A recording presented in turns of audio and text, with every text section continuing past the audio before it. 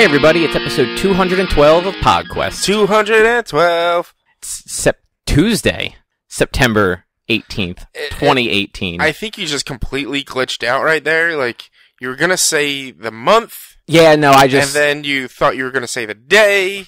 And then I didn't know what day it was for a minute there. Like, it was just, it was bad all around. There's something wrong.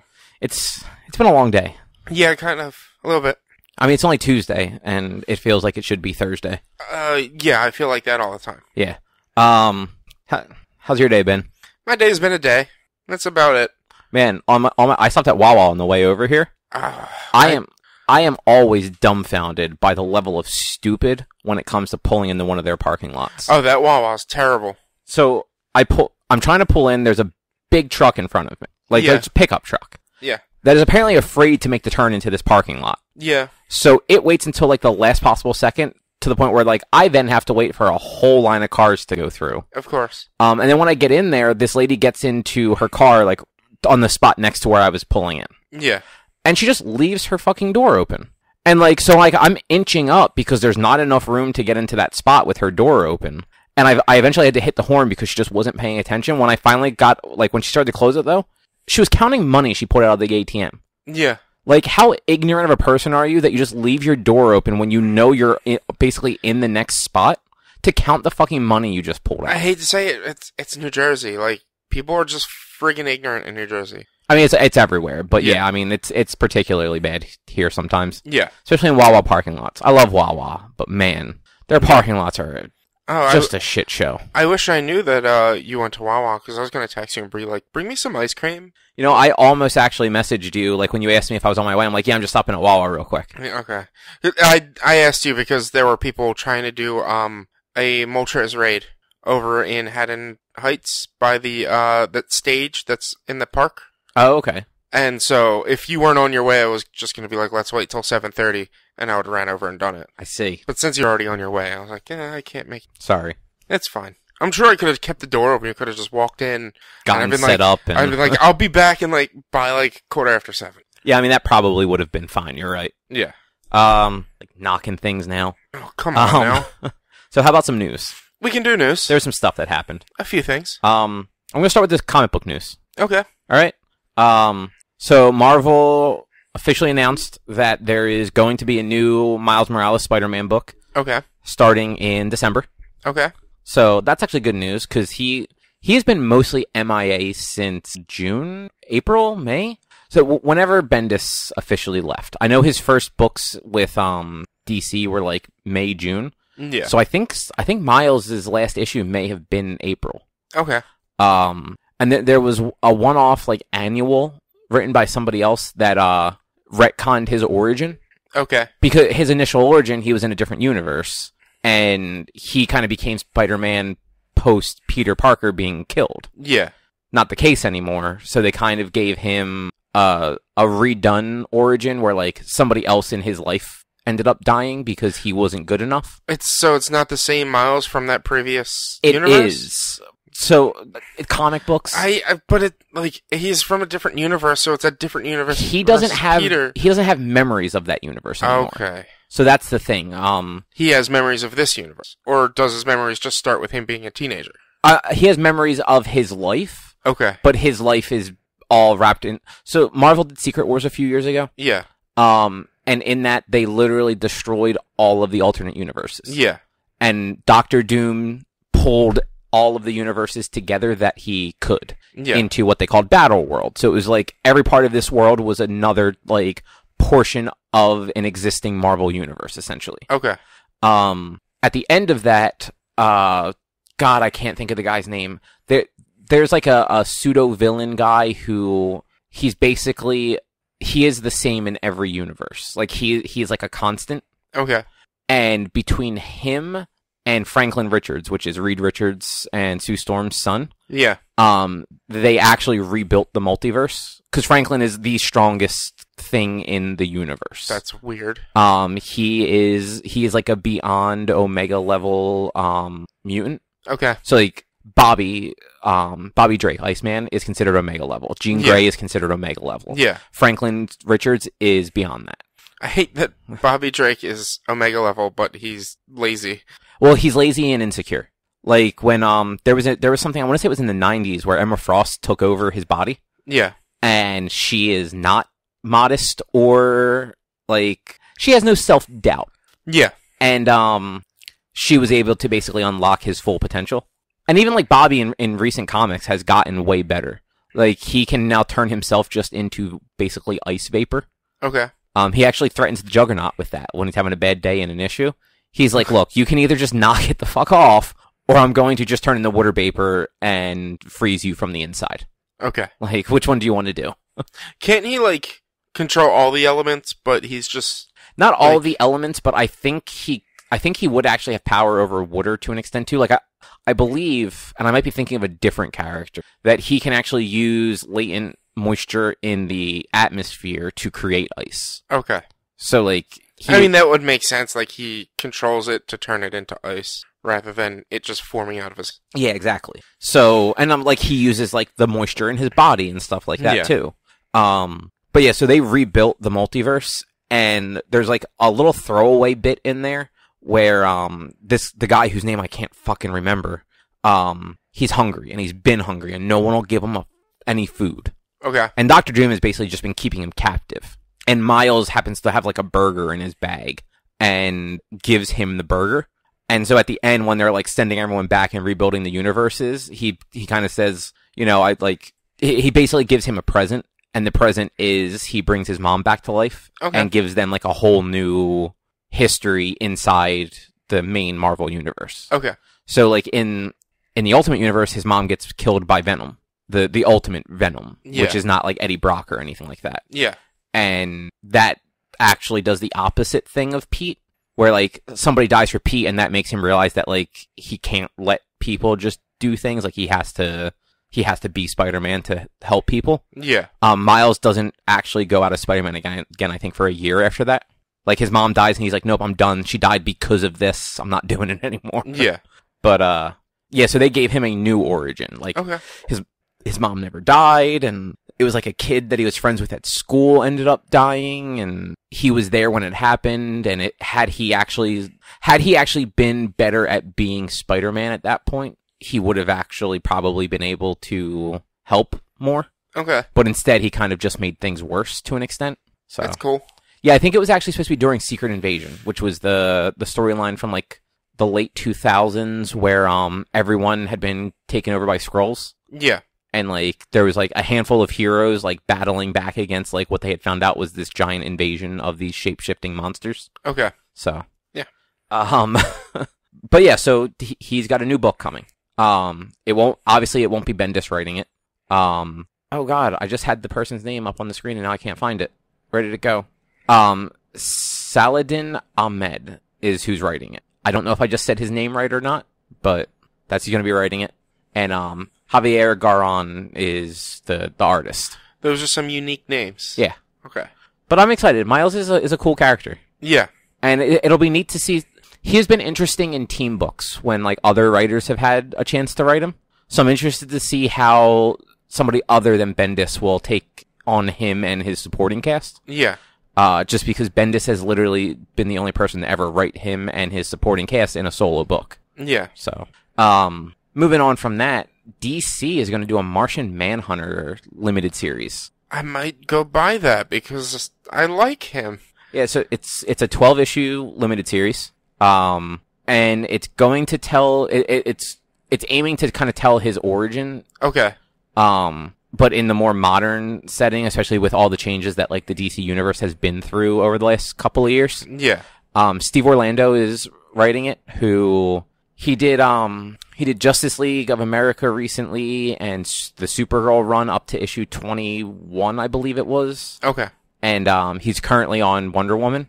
I met him at Keystone that I'll talk about later. Okay, cool. He was cool. He was a cool guy. Awesome. But it seems like he's actually really excited to write about Martian Manhunter too.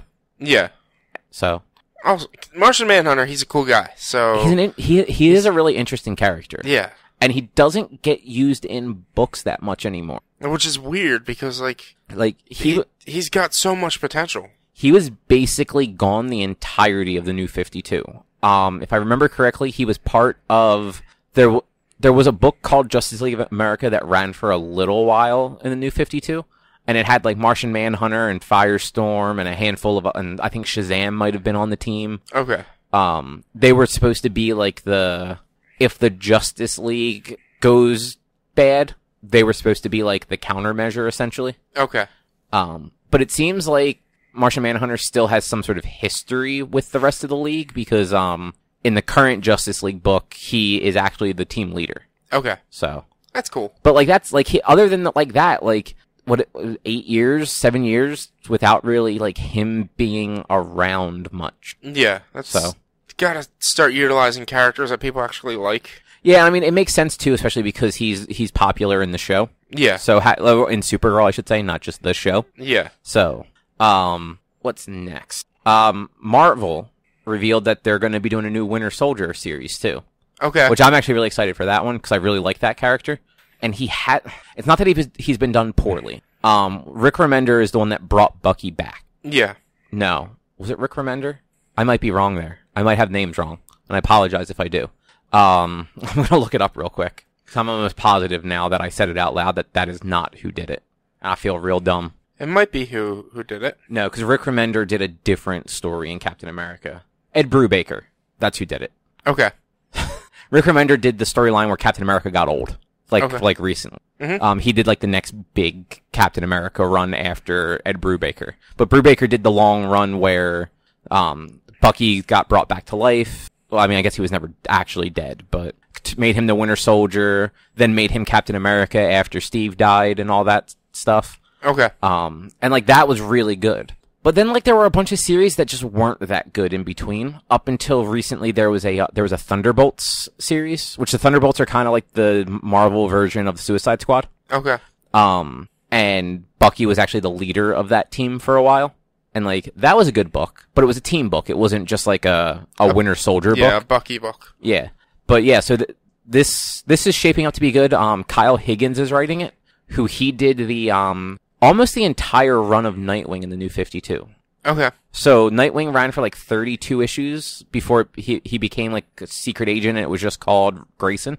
So I think he did 30 or 31 of those issues. And like at any point in time during that series, did he ever say "fuck Batman"? No. Okay. No, because he had just gotten done being Batman. Okay. So that was the thing. Like Higgins brought Dick Grayson back to Nightwing after like 5-ish years, maybe less, of him being Batman. Okay. Because Batman had been dead 2007 or 8 is when he like died or got trapped in time or whatever they say that happened to him. And Dick Grayson picked up the cowl and was Batman for that time. And even after Bruce Wayne came back, like Dick Grayson continued to be Batman in Gotham while Bruce was out being Batman like worldwide. Yeah. So like this guy's good at writing like former sidekicks, I guess you could say. Yeah, he's good at making sidekicks into main heroes. Yeah, I mean, not that like Nightwing had been an established main hero for a long time too, but it had been a while since he had been Nightwing. Yeah. He also is the writer who did all the Power Rangers up till the end of Shattered Grid. Okay. So he's been on a good roll lately of pretty successful runs. So we'll get a new Winter Soldier, which that should be good, hopefully. Yeah, and like it's a cool character. Yeah. Like outside of the movies, like just the idea that he was Captain America's sidekick in the 40s and then proceeded to be brainwashed and kept in like cryo freeze, only getting awoken like once every couple of decades essentially to kill like a target that nobody else could take out. Yeah. And then the last bit of comic book news is there's going to be a special like graphic novel for Power Rangers, specifically about Tommy.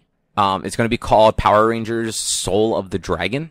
It's actually going to be about Tommy when he's older and he's got like a child, and I guess something happens, his son gets kidnapped or abducted or something like that, probably from bad guys. Yeah. Like Power Rangers level bad guys. But Tommy does not have the full range of his powers anymore. Like he's older, like he hasn't been a Power Ranger in a long time. Yeah. In like the preview pages, they show that he can still morph into his Dino Ranger from Dino Thunder. Yeah. But like it's a little off. So that comes out in December 2, I think, actually. Maybe. I don't know for sure. I might just be making that up because everything's happening in December. No, yeah, December 5th. I was right. But that is also being written by Kyle Higgins. Nice. So this is kind of the year of Kyle. Well, no, I was going to say this is kind of like the wrap-up of his Power Rangers in a way. Okay. Because the finale for Shattered Grid was his last issue. So somebody else is taking over the Power Rangers ongoing, like, starting with the next issue. Okay. But, like, this will kind of, like, culminate that, because I've talked about it before, like, that Power Rangers book did a lot with Tommy's history. Like, there's that alternate version of Tommy, that's Lord Draken, that's the villain that never left Rita as the Green Ranger and just got more and more powerful. Yeah. Like, that was all him. Like, yeah. Like, he created all of that character stuff. So, he's kind of getting to wrap it up with sort of this other Tommy-focused story. Yeah. And Jason David Frank apparently was, like, a creative consultant on it. So. Yeah. Which is. Yeah. Actually kind of interesting, because, like, he portrayed the character, so, like, even though somebody else wrote the character for him to portray, like, he's probably got the best idea of what the character should act like. Be and how. Yeah. Like, because they're going to have to pull off of him and how he acted and how he played Tommy, so makes sense. Exactly. But yeah, that is all the comic book news anyway. Good. So there's actually a lot. Good. And usually, I literally just said you were interested in one of them. Yeah, well, actually, I'm kind of fairly interested in all of them, but still good. So, there was a special trailer that happened today. Did you happen to watch it? I did watch it. I didn't respond to you at all. No, you didn't, because you're rude. Because I wanted to save reactions for the podcast. I didn't need a reaction. It could be just like, cool, I'll watch that later. I mean, you see my read receipt. You saw that I read it. Actually, surprisingly, like, the read receipt didn't come up until, like, hours and hours later. Like, because I never closed the little window in Facebook. Yeah. And like, there's nothing there, and then I happened to reload the page, and when it came back up, it showed the read receipt from, like, 9 o'clock. Okay. It was weird. But what did you think? Well, it was a Captain Marvel trailer. Yeah, there you go. Yeah, the new Captain Marvel trailer was released today, and I have high hopes for it. They're putting a lot on her right now. First movie back in about 3/4 of a year, because they're not going to have a movie from July till March, right? Yeah. Yeah. Yeah, so about 3/4 of a year. First movie back. First Marvel female lead character.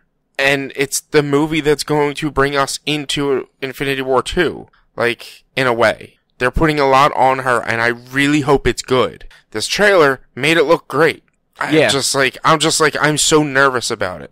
But it's Marvel, they tend to not be able to do much wrong. Can't say they do no wrong. They don't do much wrong. Yeah, and I mean, the trailer did look good. I think she is going to play the role really well. Yeah. And it actually, the story seems to be a little different than I expected. So it doesn't seem like it's not a straight up origin. Like, it looks like she ends up on Earth with her powers. Like, they show her crashing into a blockbuster at the beginning of the trailer. Yeah. And that seems to be fairly early on in the movie. Yeah. But I mean, you don't really know, like, you don't know. No, but so just based on the dialogue that they showed, you get the impression that almost like a Thor, where you had like the movie Thor, you had him in Asgard already being the god of thunder. Yeah. And then he gets sent to Earth and doesn't forget anything, but doesn't have any of his powers. Yeah. So I feel like this might be a similar thing where it probably opens up with her, like, on Hala or some other Kree-inhabited area, and something goes wrong and she ends up on Earth. Yeah, I honestly feel like she's not gonna get to Earth till maybe halfway through the movie. I don't know if it would be that far into it, but it's possible. Just based on, like, the trailers and some of the scenes, the final fight might be in space from Earth. But, I mean, it would make sense to fight in space, yeah. Well, you know what I mean, though. Like, in outer space off of Earth. Not in space, like, in a different galaxy. It just meant, like, off of Earth. Because based on the trailer and how they cut the way it seems to me is at one point there is a big ship, like, forming right outside of the atmosphere of Earth. Yeah. And so I'm like, maybe it's like it's pretty tense, and then halfway through she crash lands on Earth. They introduce you to the Earthlings of at least Nick Fury and Coulson. You didn't see Maria Hill there yet, though. but you did see Fury and Coulson. Well, because she is not in the movie proper. She's going to Okay. be in the opening or ending. She would have been 13. Okay. I wasn't sure how old she was actually going to be. I don't know. Yeah, I mean, you figure Maria Hill is 35 in the movies. Like that actress is like, yeah, the actress is like 35. Yeah. So, like, for her to be in the movie that's based in the 90s, Yeah. like, she's under the age of 15. Yeah, true. No, but I imagine she's going to end up on Earth fairly early, just because it seems like it's going to have a lot of that sort of, like, her getting out of the green suit and putting on just random, like, jeans and a Nine Inch Nails t-shirt. Yeah. Like, and I feel like that would just be awkward to do halfway through the movie.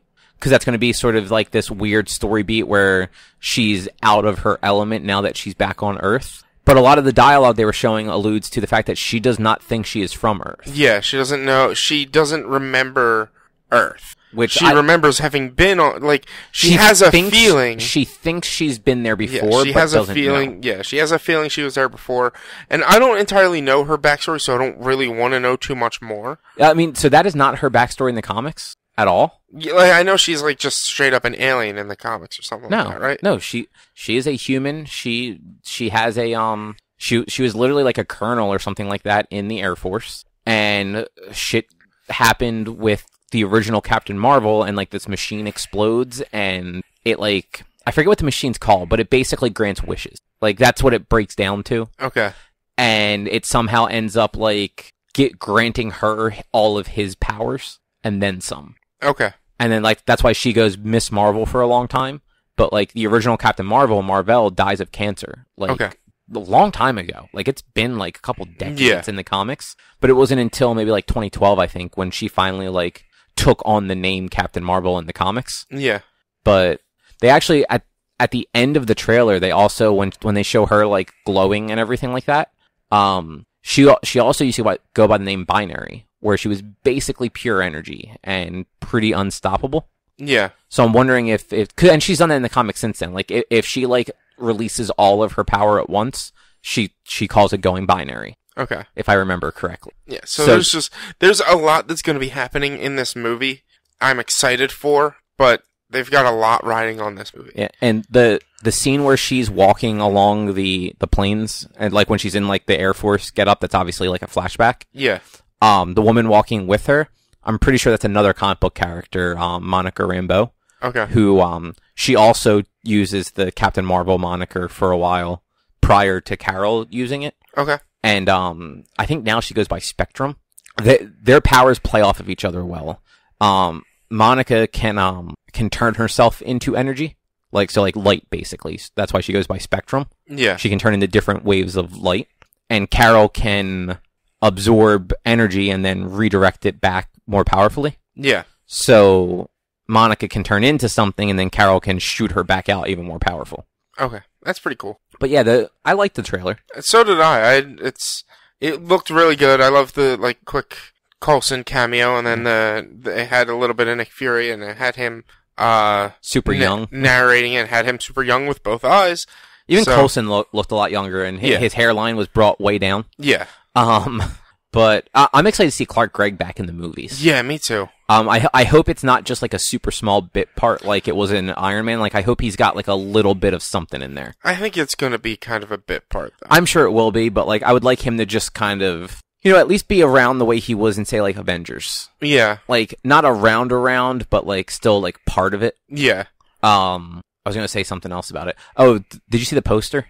I think so. So they also revealed the poster, and it's like her standing in like it looks like a hangar. Yeah. If you look in the bottom left corner of it, you can see the back of a cat, like the back end of a cat, kind of walking off. Mm-hmm. In the comics, she has a cat named Chewie that it actually turns out to be some sort of weird alien. Okay. So awesome. That's just like a fun little thing, I think, in the poster. So I don't imagine she's gonna have a cat in the movie. You never know. I mean, that's true. You don't know, but I feel like that's probably unlikely.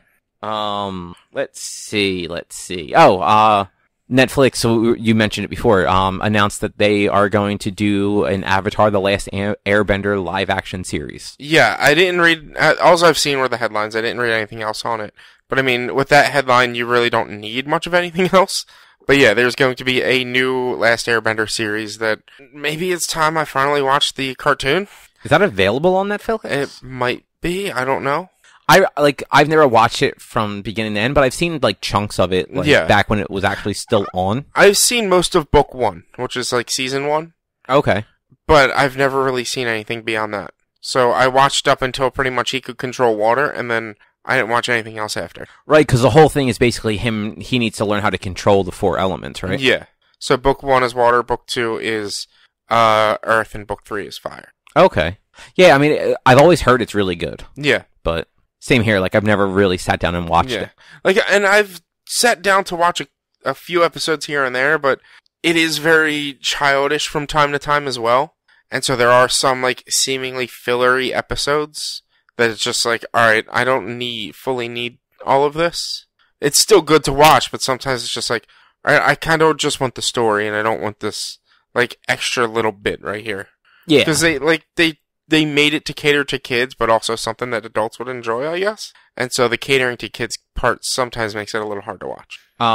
So the other big news is the Nintendo Direct from last Thursday. Yes. Did you happen to watch it? I did watch it. Okay. I think I watched it. I'm pretty sure I watched it. So I have all of the relevant news right in front of me. Okay. So I'm just going to start. It's IGN's list of the news. Yeah. So, this is the last thing first. Animal Crossing coming to the Switch in 2019. Animal Crossing coming to Switch, which I'm pretty excited for. And they even made a mention to the mobile app. Yeah, and the camp one. And Camp. I think even Smash Bros. With like, oh, they're gonna wanna relax when they get back from their camping and fighting. No, so that was the trailer for Isabelle in Smash Brothers. Well, no, afterwards, like it was Tom Nook saying that, like, oh, people are gonna be coming back soon. They're gonna be tired when they get back. I need to get the town ready, and then that's when they're like, Animal Crossing coming in 2019. Okay, yeah, well, because Isabelle makes a reference to camp in the trailer for her stuff too. Okay. So I might be mixing them both up because they were back to back, and yeah, well, because it was, hey, here's Isabelle. Oh, cool, it's gonna be Animal Crossing. Yeah. And then like, no, it's Isabelle's gonna be in Smash Brothers. What? Yeah. And then it does the Animal Crossing coming to Switch 2019. Yeah. But there's also Luigi's Mansion 3 is going to be happening. Luigi's Mansion 3, which is going to be amazing. Yeah, coming to Switch 2019 also. And I think they said something about Luigi's Mansion 1 and 2, or 1. Luigi's Mansion, the original, has been a known quantity coming to 3DS. Okay, it was 3DS? I thought maybe it was Switch, but yeah, it is 3DS, and you can play boss rush mode if you only have one cartridge, or you can play together if you have 2 cartridges. Yeah, and like the second player just looks like a green Luigi, like well, literally like an all green one. So the other character. So if you're playing main, yeah, that's what I said. The other player. You said second character. Oh, did I? Sorry. In my head, I said other. Yeah. There's also Final Fantasy 7, 9, 10, 12, Crystal Chronicles, Pocket something, whatever. Pocket 15. Final Fantasy 15 Pocket Edition, I think is what it's called. Yeah. Are all coming to Switch in various forms. And Chocobo Dungeon. That was the other one. Yes. Okay, yeah. You know what? That's here too. Chocobo Mystery Dungeon and New World of Final Fantasy. Which I don't really know what that is. So it's the weird thing is, so we're getting Final Fantasy 12 Zodiac Age is going to be its own release. Yeah. And then 10 and 10-2, I believe, are going to be the HD, their own releases. Yeah. But then a bunch of these other ones, Pocket Edition is also its own release, and that's available now. Yeah. 7, 9, and some of the others, I believe, are being released together by the sounds of it. But there's no 8. And that's I had brought that up to you guys when we were texting about it. You said that there's no Android version. There's no PC, or there's a PC. There's no Android or iTunes version of 8 anywhere. Yeah. So we're assuming it is because it is Final Fantasy 15 Mobile Edition. I'm assuming that they're bringing the mobile commodities over to the Switch. Yeah. So Final Fantasy 7 and 9 were also ported to PS4 like last year. Yeah.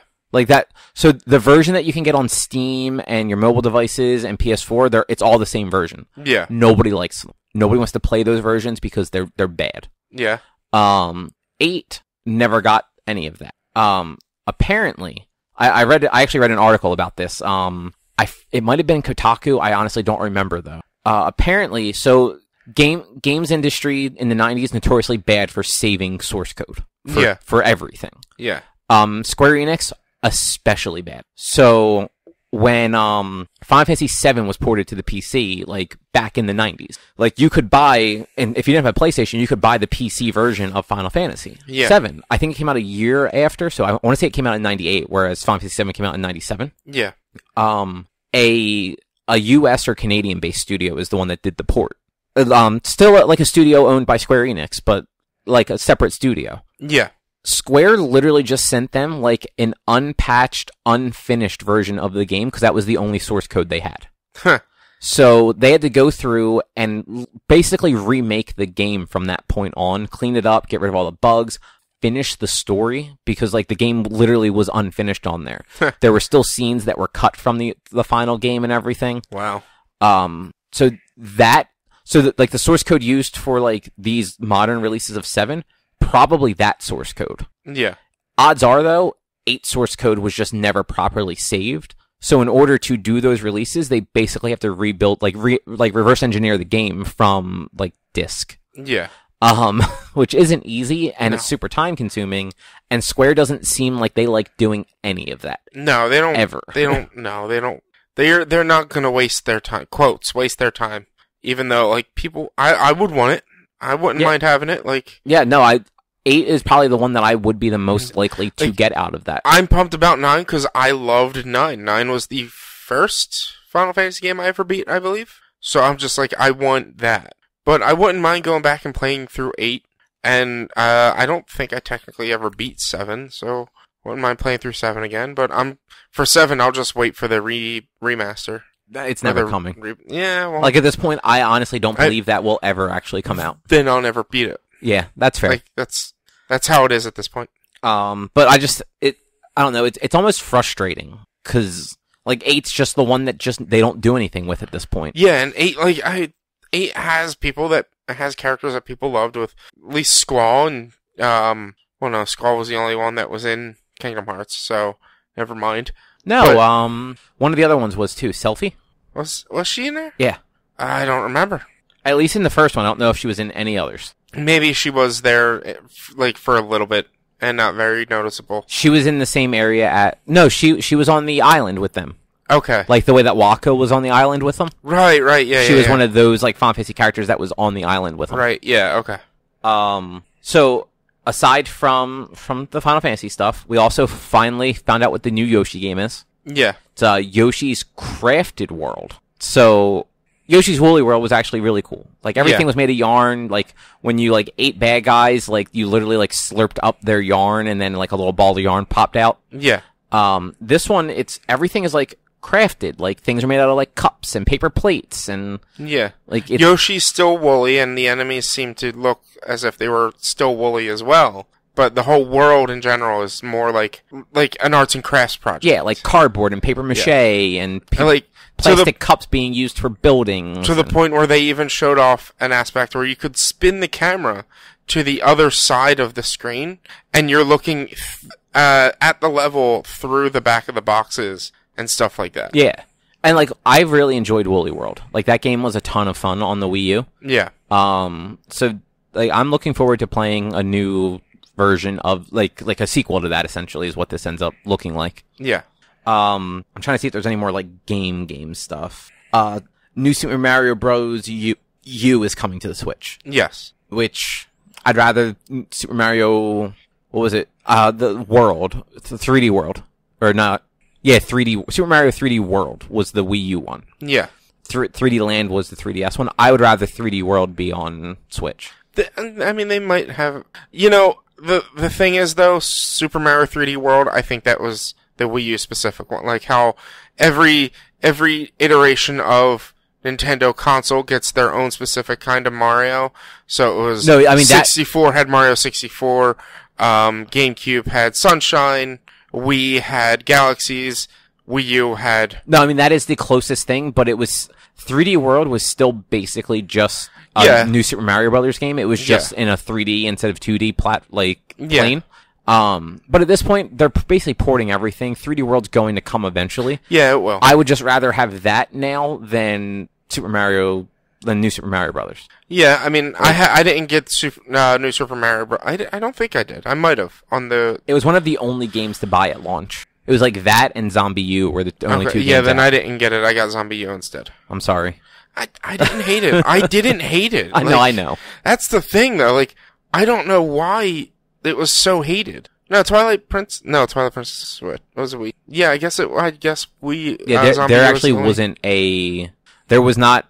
So there was no Zelda or Mario like proper 3D game released on the Wii U. Yeah.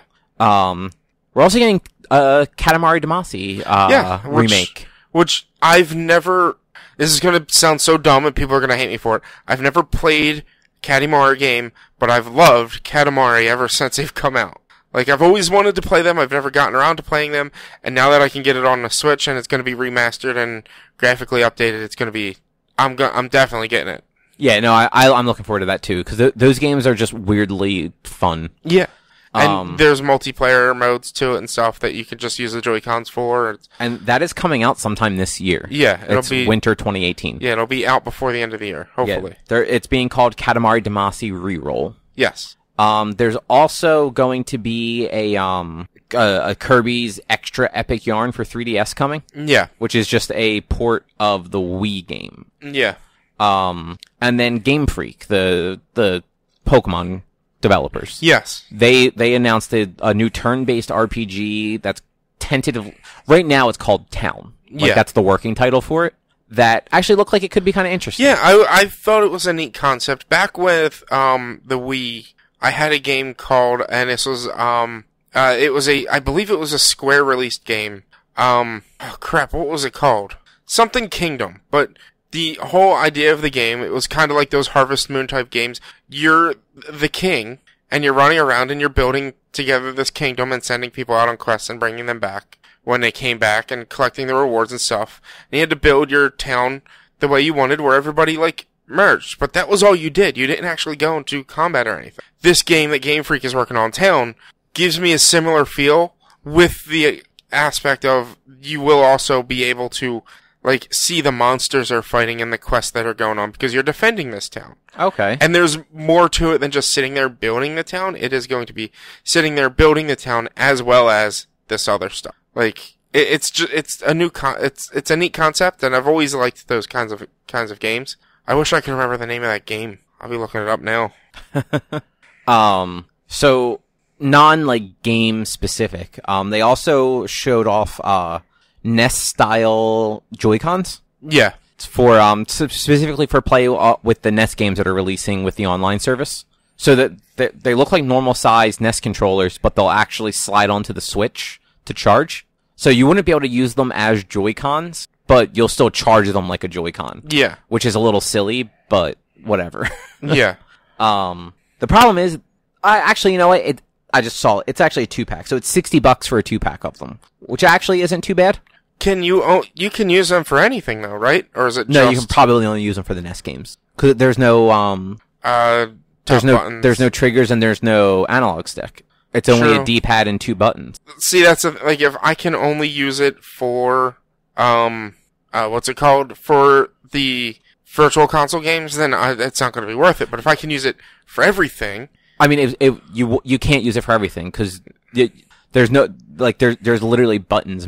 There's not enough buttons on there, basically. Yeah. Like, there's no triggers. Even if they're dock, like, there's no triggers, there's no analog sticks.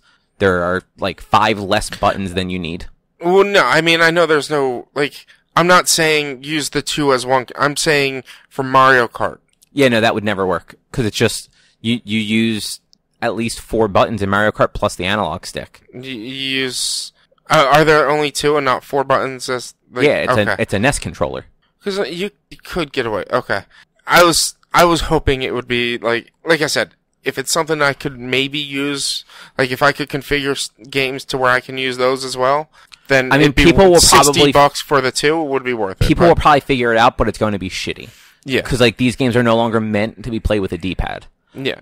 But the one thing to keep in mind is you can always just use, so if you're not going to play a ton of these NES games, then just use the Pro Controller. Yeah.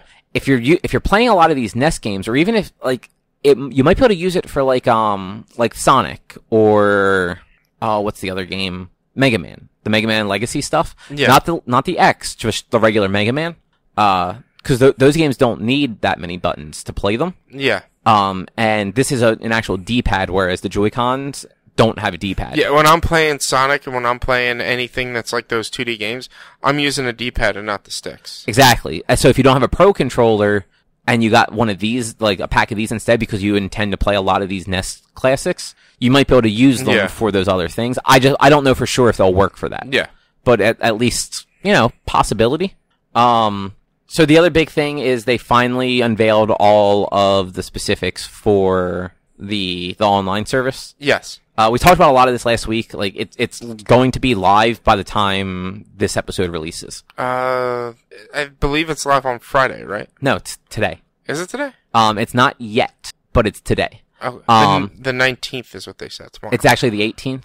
It's the 19th in Japan. The 19th in Japan. So, in 3 minutes. It's probably 8 o'clock. The eShop is going offline for maintenance. Okay. It will be up to 3 hours before it's back up. When it comes back up, the online service will be available. Okay. So, but yeah, you're going to get, I think it's 19 classic NES games. Yeah. A lot of them don't look like they're not what I would call classic. They're not the NES games that I want to play. There's a handful of them though. Like, I mean, technically though, they're all classic NES games. But you know what I mean? Like, they're not classics. Yeah. Just because they're old doesn't make them classic. Yeah. There's a lot of garbage. There's a lot of classical music. It's classical. It's still classic. They're using classic in a different term. But I mean, cloud saves are and online play are probably the two big things for it. Yeah. One thing that they have. So I don't know if this is 100% the way that they mean it, but it sounds like if you let your subscription lapse at all, they just delete your saves. Whereas like Sony and Xbox, like that stuff gets saved still. So like, say your thing ends in June, but you can't resubscribe until July. Like, Sony doesn't wipe your save data. It's still there, you just can't access it until you pay. Yeah, I mean, the way they're doing their cloud saves seems so fucked up already. Like, it's hard to tell, and we're gonna, like, the best bet would be for us to give an evaluation about it next week. Yeah, like, I'm going to sign up for it because I want cloud saves because I don't trust... Yeah.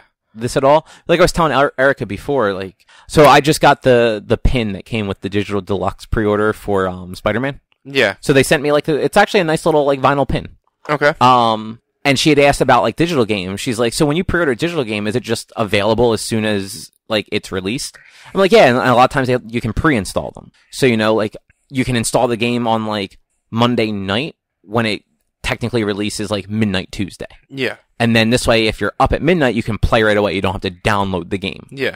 I'm like, the only system I won't do that on is Nintendo because I don't trust that their online stuff will actually remain available. Like, I'll buy like the $20 and under digital games on there, but I will never buy a full price $60 Nintendo game digitally. Like, I just don't trust that it'll be available. Yeah, I mean, I would. I'd rather have physical copies. I'm weird. I'm that kind of guy that would rather have physical copies of his games. So. But you don't want to get up and change the game. But when it comes to the Switch, all the games are with the system. Because, I mean, generally, right now, the system's docked and the Switch games are 10 feet away from it, but it's really like 2 feet away from it because it's actually more like 5, but it's one's on top of the other. Yeah, so. It's just with how bad Nintendo is. I mean, look at your Virtual Console stuff. Yeah. Like, they didn't even port that stuff over from Wii to Wii U. You had to pay for it again. Like, no. You had to pay $1 for all of that stuff, unless you wanted to play it on the Wii. No, Virtual Console, yeah, like, no, almost everything I bought from on the Wii went over to the Wii U. No, you had to pay. So, it would transfer over, but you had to go play it in the Wii menu. Okay. That did not render in HD. And it was super slow and buggy. So, like, if you want it to just be able to turn on your Wii U, specifically if you want to be able to play it on the tablet, which is what I did with those virtual console games. Like, I didn't play them on my TV. Like, I'd play Zelda Link's Awakening, or Link to the Past, on the tablet while, like, Erica and I were watching television. You could only do that if you paid another $1 to download the game onto your Wii U proper. Okay, yeah. Like, it's stupid stuff like that. Like, I already paid $10 for this. Why can't I just have it on this new console? Like, if it's playable on this new console, why can't I just play on this new console? Yeah, I mean... Like, Nintendo's bad at the internet. We've talked about that before. We've said it before. It's not something we have to say a million times more again. It's we know. I'm just saying. Like, I don't know. Like I said, I prefer to have physical copies, so it's not really that big of an issue. But we don't really know much about how their cloud saves are going to work. We already talked about last week how a good number of games you're not even going to be allowed to use cloud saves. Yeah, it sounds like anything competitive you can't cloud save. Even like our Dark Souls. Dark Souls does not have cloud save capabilities. Yeah. So it's like it's hard to say what's going to happen or why. So we won't know until next week when we can evaluate it better. Yeah, exactly. Yeah. But that's actually all the news. What about the footage of Joker? Honestly, I didn't look at any of it because it looks so bad. Did you see what Joaquin Phoenix looked like as the Joker, though? I only saw, like, the weird image of him pulling a clown's nose off of somebody. I'm just like, I don't even want to. I saw a front face, but there are images of Joker out there as Joaquin Phoenix as Joker for the non-canon Joker origin story that we will be getting, I think, next year. Yeah, like, honestly, I will generally go see any of these movies. I have no intention of going to see this or even getting it on Redbox. Like, I don't like Joaquin Phoenix, for one, like, at all. Swung away. I don't like Signs. That was I know. Such a bad movie. You and, like, for some reason, a lot of other people don't like M. Night Shyamalan movies. It doesn't. I like The Sixth Sense. Did not like Unbreakable. Did not like Signs. Was just disappointed by The Village. What about Devil? I never saw it. I stopped watching his movies after The Village because they were bad. I don't think I disagree. No, I mean, look, everybody has their own opinion. I think they're bad, and he's a hometown hero, and I disagree with you. Look, Sixth Sense was a great movie. It's not anymore because everyone knows the twist, but it's a good movie. Yeah. But yeah, like that movie's gonna be so fucking. Apparently, like they already revealed what the Joker's name's going to be in it and everything. Like it's gonna be a shit show. Yeah. Like it's going to flop. No one's gonna want to see it. Yeah. Like especially like with how bad the DC movies already do as far as like not box office because they do well because people want to see Batman and Superman on the big screen. Yeah. But like critically and stuff like that, like reception wise, their movies are always trash. Yeah. This one I think is going to be the most trash. If it had been the weird Jared Leto Joker with Margot Robbie, it would have probably still been critically like panned. But that's the thing. But it would have made so much money. That's the thing. They're still making that. No, I know. No, they're not making They're making a Jared Leto origin story movie. No, instead they're doing the Gotham City Sirens or whatever they're calling it with Margot Robbie. They're doing a Suicide Squad 2 and I think they're actually calling it Birds of Prey. I don't know. They keep changing their minds with that stuff. I don't know. But last I heard, they were not doing the Jared Leto origin anymore. DC's just got to stop after Wonder Woman, because it's just... Aquaman looks like it might be cool. I hope. I really do. I want Shazam to be good, but I don't expect it to. I was pleased with Justice League. I wasn't. I wouldn't say it was the best thing. I was like, it was better than, like...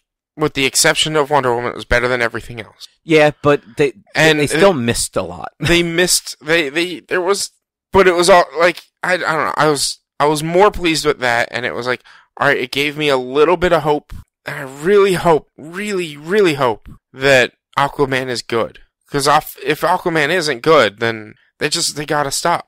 No matter what the next two are like, because it's just with so much BS that they're going through right now with the changing of the Supermans and possibly changing of the Batmans.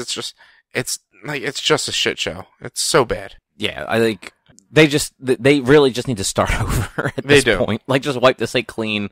Be like, hey guys, we fucked up. We're just gonna bring Nolan back. We're gonna let Christopher Nolan just make Batman movies. You guys seem to like them. Yeah. Like, look, those were good. They had their problems too, but at least they were consistent. Yeah. Like, you knew what you were getting when you went into them. Was there any other news that you had, though? I feel like I did, but I don't remember. Well, if that's the case, let's move on to, like, our weeks. Yeah. I'm gonna go first this time, though. No, you're not allowed. Nope, I am. It's like, you're gonna break the internet, because you never go first. I'm gonna go first, specifically because, like, I was at Keystone this weekend. Yeah. So I want to talk about that early. Okay. But before that, I finished Spider-Man. Okay. Spider-Man's really good. Okay. Like, top-notch game. I know. We'll see when I eventually will play it, maybe. It's, honestly, even though you've had a bunch of stuff spoiled for you, it's still definitely worth playing. Look, trust me, I understand the things that were spoiled for me were probably not that major story beats, but still, to me, kind of major story beats. No, I mean, look, I know what got spoiled for you, and they were definitely major story beats. But at the same time, they also, in the grand scheme of that game, they're pretty non-consequential. Like, I think the game as a whole is good enough that even knowing what happens, because, like, there are still a bunch of story things that I don't think you've had spoiled for you, and I don't want to say them in case. There was 2 things that were spoiled for me. Look, I was literally crying at points of this game. It's so good. Yeah.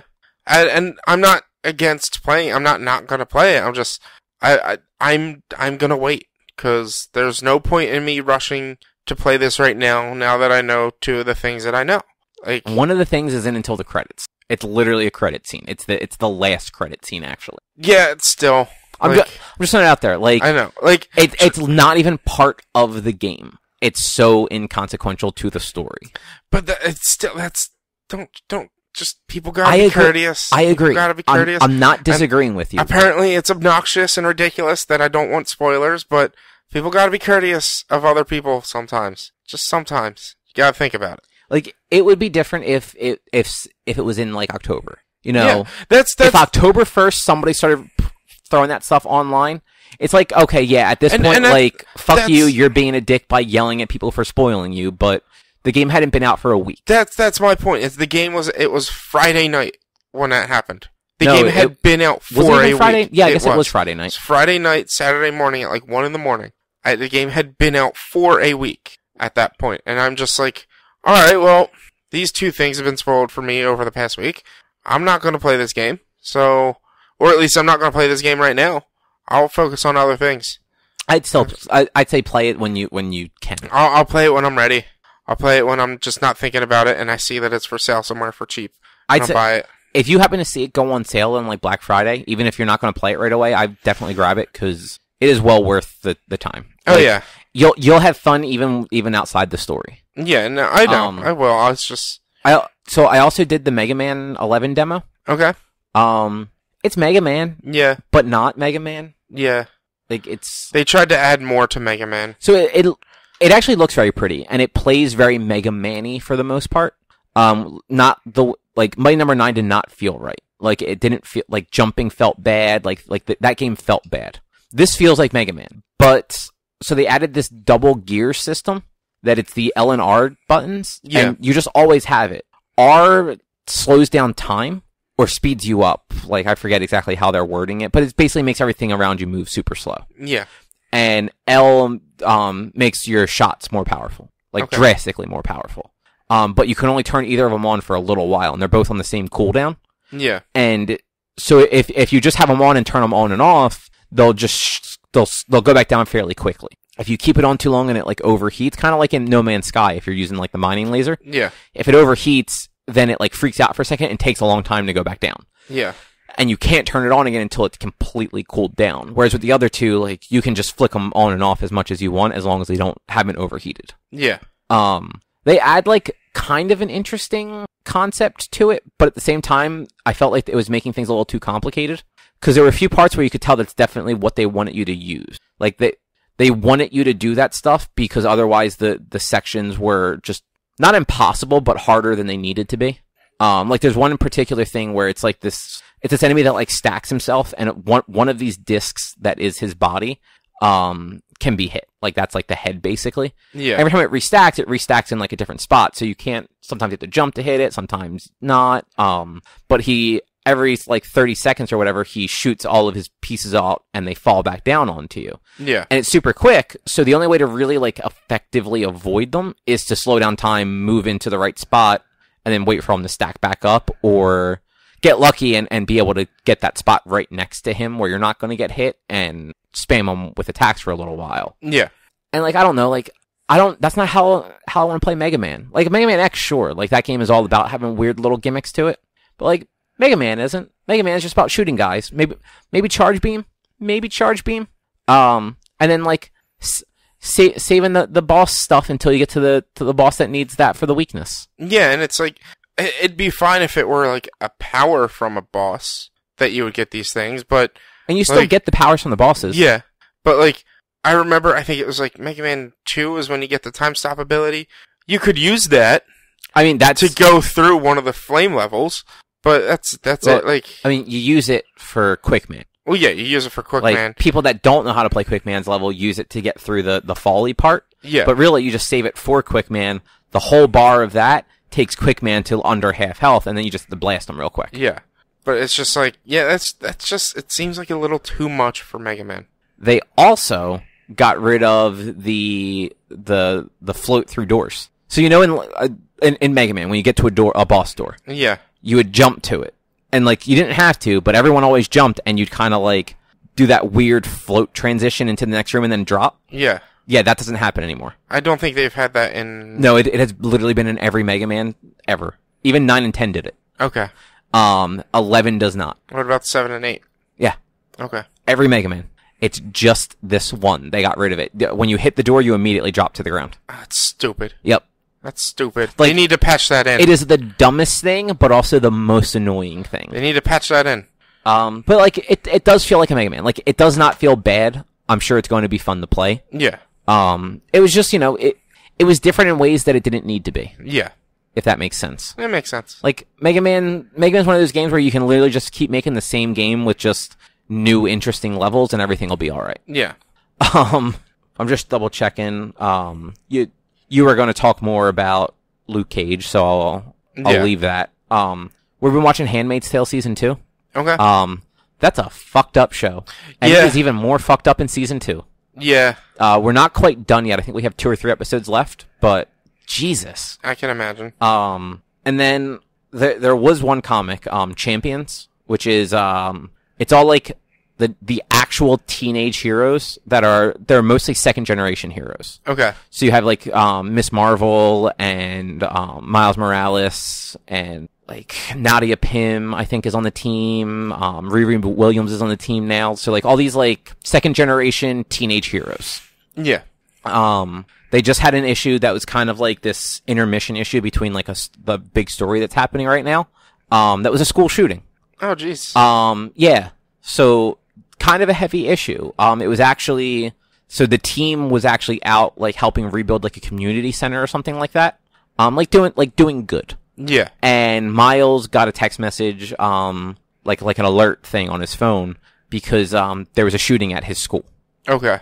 And so, like, he, like, rushes off in a panic because he's worried about his friends that are, like, because, like, most of his friends were actively at the school. Yeah.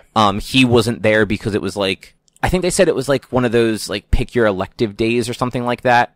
And he's Spider-Man. He doesn't have time for electives. Yeah. He's lucky if he has time to just make it to class in general. Yeah. But yeah, so it was just this really well done look at what that sort of stuff is like. So, like, you had him being very hard on himself because, you know, in his mind, had he been there, he could have helped. Yeah. But, like, in actuality, if something like that happens, he might not have been able to. Yeah. I think there was, like, 11 casualties, they said. Oh, jeez. So, like, 11 people died in the comic. They had these pages of funerals where, like, people were talking and, like, they were at, like, a teacher's funeral at one point and, like, the person giving the eulogy was, like, talking about, like, how the person, like, loved being a teacher, loved their students, like, all the stuff that you see and hear on the news when shit like this happens. Yeah. And you find out that one of Miles' friends actually got shot, but he actually was an X-Man. Okay. That he is no longer an X-Man, he is Gold Balls. I don't know if you remember that from, like, the internet a few years ago. His mutant power is he can just make these gold balls appear. Okay. And, like, a lot of them, and of varying sizes. But it was one of those things where the shooting happened so quickly that, like, he didn't even have time to actually, like, react and try to do anything.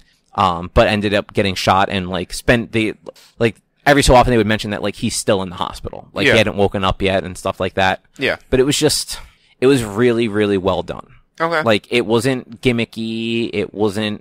There was no, like, lightheartedness to it, really, or anything like that. They didn't try and make it seem like, you know, this stuff happens and life goes on. Like, it was very evident that, like, this is the thing that happens. Like, everyone goes through it a different way when it does happen, but it has, like, rippling effects to everybody. Because they showed they showed Miss Marvel at her school, and her school was literally having an active shooter drill. Okay. Where, like, everybody had to huddle behind the teacher's desk and, like, lock the doors and stuff. Yeah. So, like, it was just, you know, it was kind of scary almost. Like, not that either of us are in school anymore, but, like, these shootings happen everywhere. Oh, it's a scary thought in general. Not even just school shootings, just shootings in this country in general. Yeah. Just a scary thought that, like, shit could happen anywhere at any time because people are so unstable. And it's, like, it sucks when when certain forms of media have to go into these topics to try and portray the scene to people who don't quite get it. And it's ridiculous, but that's a tough read, I'm sure. Yeah, but again, like, it was done very well. It had a very, Miss Marvel at the end of the issue was talking to Spider-Man, who'd kind of gone off the grid. Yeah. And she basically tells him I don't remember exactly how it was worded, but she basically said, like, you can keep sitting down and thinking that this is your fault, or you can stand up and actually do something about it. Yeah.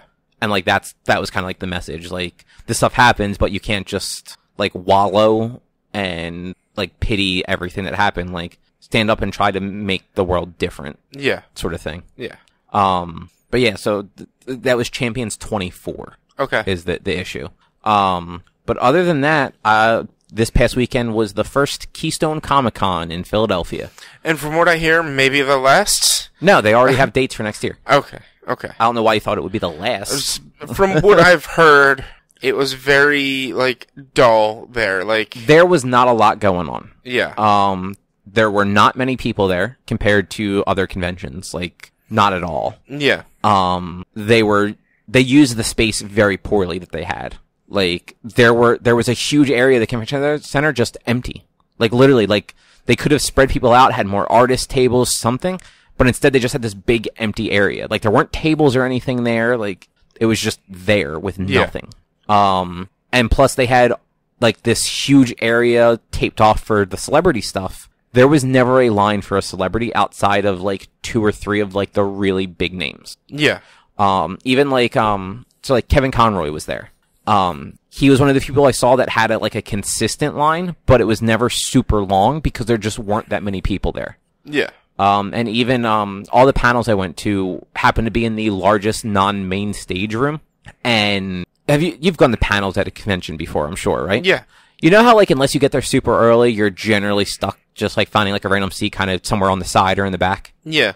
I was getting there, like, maybe, like, 5 or so minutes before they started, and was literally walking and sitting in the second row. Like, with nobody next to me. Yeah. Cause there weren't a lot of people there. And, like, I wasn't going to, like, random, like, no-name person talking about, like, why they like Pokemon or something like that. Like, I know Erica went to, like, a Pokemon, like, fan Yeah, I saw thing. her post that she went to, like, a Pokemon meetup. Yeah. I guess they were semi-official because they were giving out cards to get Groudon and well, it was the Kyogre. the Philadelphia Pokemon League. Yeah. They had giveaways for Pokemon Sun, Moon, and Ultra Sun and Ultra Moon. Yeah, like, she got a 60 Groudon out of it for her Moon. Yeah. But yeah, like, what did I go to? I went to, it was the Batman Day panel, which was, people that work on the Batman comics. Yeah. Like, it was, Greg Capullo, who's a huge comic book name. His panels are usually full. Yeah. And he usually has lines, like, wrapped around convention centers waiting to get, like, autographs and stuff. Yeah. It was him, Steve Orlando, who we were talking about before, is doing the Martian Manhunter book, and Peter Tomasi, who has written a whole bunch of Batman stuff over the years and been an editor on it too. Yeah. Maybe a third, or not even a third, maybe like a quarter of the room had people in it. And like, this room probably fit several hundred people, and there was less than 100 in there, maybe 50. Yeah. And that's maybe being generous. Same thing, I went to the Kevin Conroy panel. His was a little more full, but still pretty empty comparative to everything. I I'd say that one was probably more like half full. And then Marvel does a next big thing panel where they just have some of like their creators talking about like the books that they're working on and answering questions. Yeah. That was back to back with the Kevin Conroy panel, and they were probably like the rooms were probably about the same amount of full. Okay. But then the last one I saw was I hope I don't butcher his name.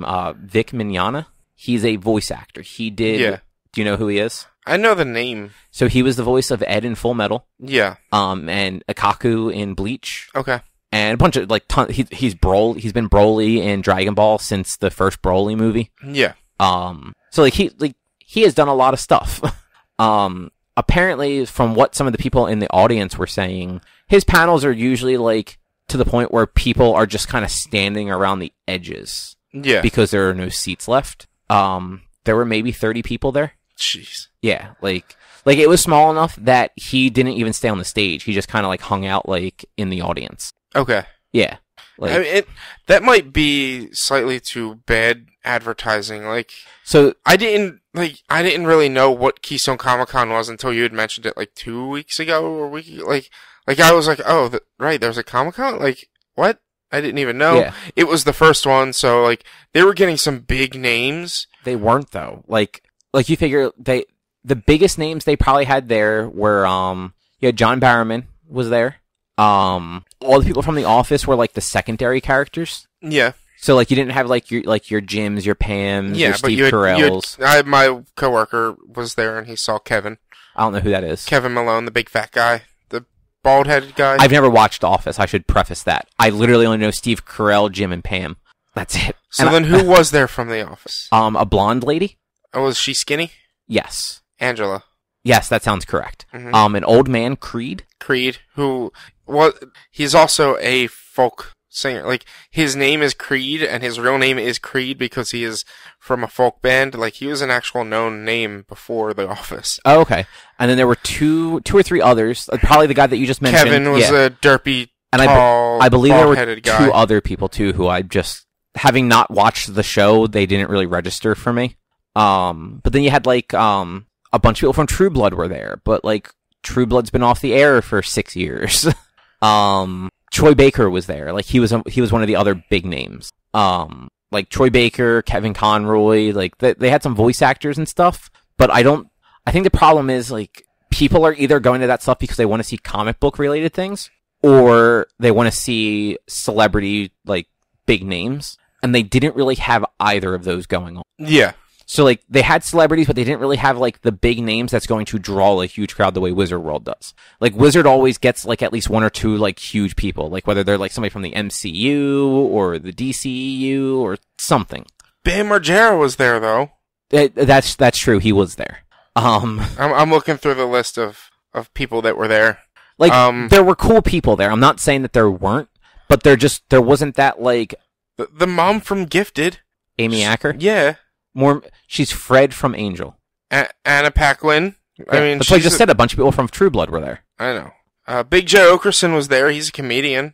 I didn't see him anywhere, actually. But Brian Baumgartner, who is Kevin. Carl Spinney, who's from Sesame Street. Carol Spinney. There's an O in there. Carol, but it's a guy. So? Okay. Catherine Tate, who is also Doctor Who and The Office. Yeah. No, look, again, I'm not saying that there weren't people there. I'm saying they didn't have that name that's going to register with everybody. I know. Like, look, if Jim from The Office had been there, I guarantee there would have been 1 million Office fans there. I love how, like, one of their entertainment guests was a cosplayer. Yeah, no, like, all the cosplayers had, like, the cosplayers had larger, nicer booths than the Artist Alley did. Yeah. The Artist Alley was, again, in a weird spot. It was in the back. It was, like, 3 aisles, kind of, like, off by itself. And they didn't have a lot of big names there. Like, they had people that, like, they had, like, your popular-ish DC Marvel writers. Like, yeah. All the people there that, like, I saw, like, I like all of their work. But, like, the big name comic book guy they had there was probably, Chris Claremont, who he did, like, he basically made the X-Men in the 80s. Yeah. I'm kind of upset I didn't go to this, because there's a lot of people I would have loved to have met. Honestly, like, every one of them was at least $40. Yeah. I'm not surprised. Rob Paulson, he's been around forever. I would have loved to have met him. Like I said, there were a lot of cool voice actors, but even then, meeting them, it was finding a time that they were actually at their table because they were in a lot of panels and stuff. Yeah. And, like, it's like $40 just to go up and, like, meet them. Yeah. So, like... Phil Lamar. I wouldn't have minded meeting, McCall Brooks. Yeah, like, again, like, there were some cool people there, but nobody that's going to draw the crowd on their own, unfortunately. Yeah. Wait, hold on. I'm sorry, I know I keep interrupting you, but this guy definitely would have drawn a crowd if I had known about him. Vince Papale was there. I don't even know who that is. He is the guy that the movie Invincible was made after, that Mark Wahlberg was in. Oh, yeah, I never saw where that. he was on the Philadelphia Eagles team for 2 years from an open tryout. Yeah. Andy Serkis was actually supposed to be there, but had to cancel. Yeah, he canceled. Andy Serkis and Nolan North both had to cancel. Yeah. But yeah, so, like, Chris Claremont was probably the biggest comic book person there. Like, normally these shows, like, they have, like, this weird sort of deep pull of, like, older comic book people there. Like, you'll have, like, your Claremonts, your Neil Adams, like, guys like that. Yeah. Along with, like, the current working people. Like, this, like, they had current guys there that, like, are writing good books. Jim Zub, Greg Capullo, Kyle Higgins, Steve Orlando, Peter Tomasi. I'm trying to think if there's anybody else there that I can remember. And I'm drawing a blank. There wasn't one other guy there. He wrote Power Man and Iron Fist, and I cannot think of what his name is. I don't know. I just closed it, so I can't even look it up. But otherwise, it was a lot of just, small tables of, like, people, like, selling, like, their creator-owned stuff. Yeah. Or their, or just their artwork. Yeah. And, like, some of those people, like, are super talented. But, like, it was in the back of the place, and there wasn't a lot of foot traffic going through. Like, there wasn't a lot of foot traffic in general, let alone foot traffic to make their way back to Artist Alley. Yeah. Because you literally had to walk to the very back of the room just to see them. Yeah, it seems like, from what I'm hearing from everybody, or from you mostly, but from everybody, is that, like, they just, it's their inaugural year, and they tried to go for too much. Too much, and they didn't market it really well. Yeah. I know, like, so from going to all these shows, there's a few artists and stuff like that, like, I know, like, like I'm friends with them on Facebook. So, like, one of them was at this show, Chris Campana, and I was talking to him for a while, and Saturdays are usually the busy day at a show. Like, artists and stuff like that usually make a lot of money on Saturdays, and at least enough to pay for them being at the show. Yeah. From what him and the guy that he's friends with that was on that table next to him were saying, like, they weren't really selling anything on Saturday. Yeah. Like, occasional people come up and buy a print. A lot of artists do commissions at the show. Yeah. Where, like, they're literally like, you go in on a Saturday and they will either have your drawing done by the end of Saturday, or if it's something complicated, or you go to them late, sometimes Sunday. Yeah. Neither of them were ever, like, behind. They were always, like, working on the most recent commission they had gotten. Yeah. And, like, that's rare for those shows. Like, usually these guys, like, are working in their hotel rooms at night to keep up with the commissions that they're getting. Yeah. So, like, it's kind of it's like a bummer just for that, because, like, if people weren't making back the money that they had to spend to, like, come to the show, then next year they might not want to do the show again. Yeah, and that's hopefully where you gotta hope that the guys who ran Keystone Comic Con are like, hey, we know last year didn't have a year that we were expecting. We'll let you come back for half the price if you decide to come back. Something to make it worth their while, and hopefully they can. But, like, from what I'm seeing online, a lot of people are saying that they were very unhappy with the convention because it wasn't that big and there wasn't a lot there to do and there wasn't a lot of people there. Yeah. So, like, why would people go next year if the convention wasn't that great this year? So it's Reed Pop, who they do PAX, they do New York Comic Con. Like, like, this is kind of what they do. Yeah. And they've had this happen before where, like, year 1, year 2, rocky, and then they kind of, like, find their ground and get it going. Yeah.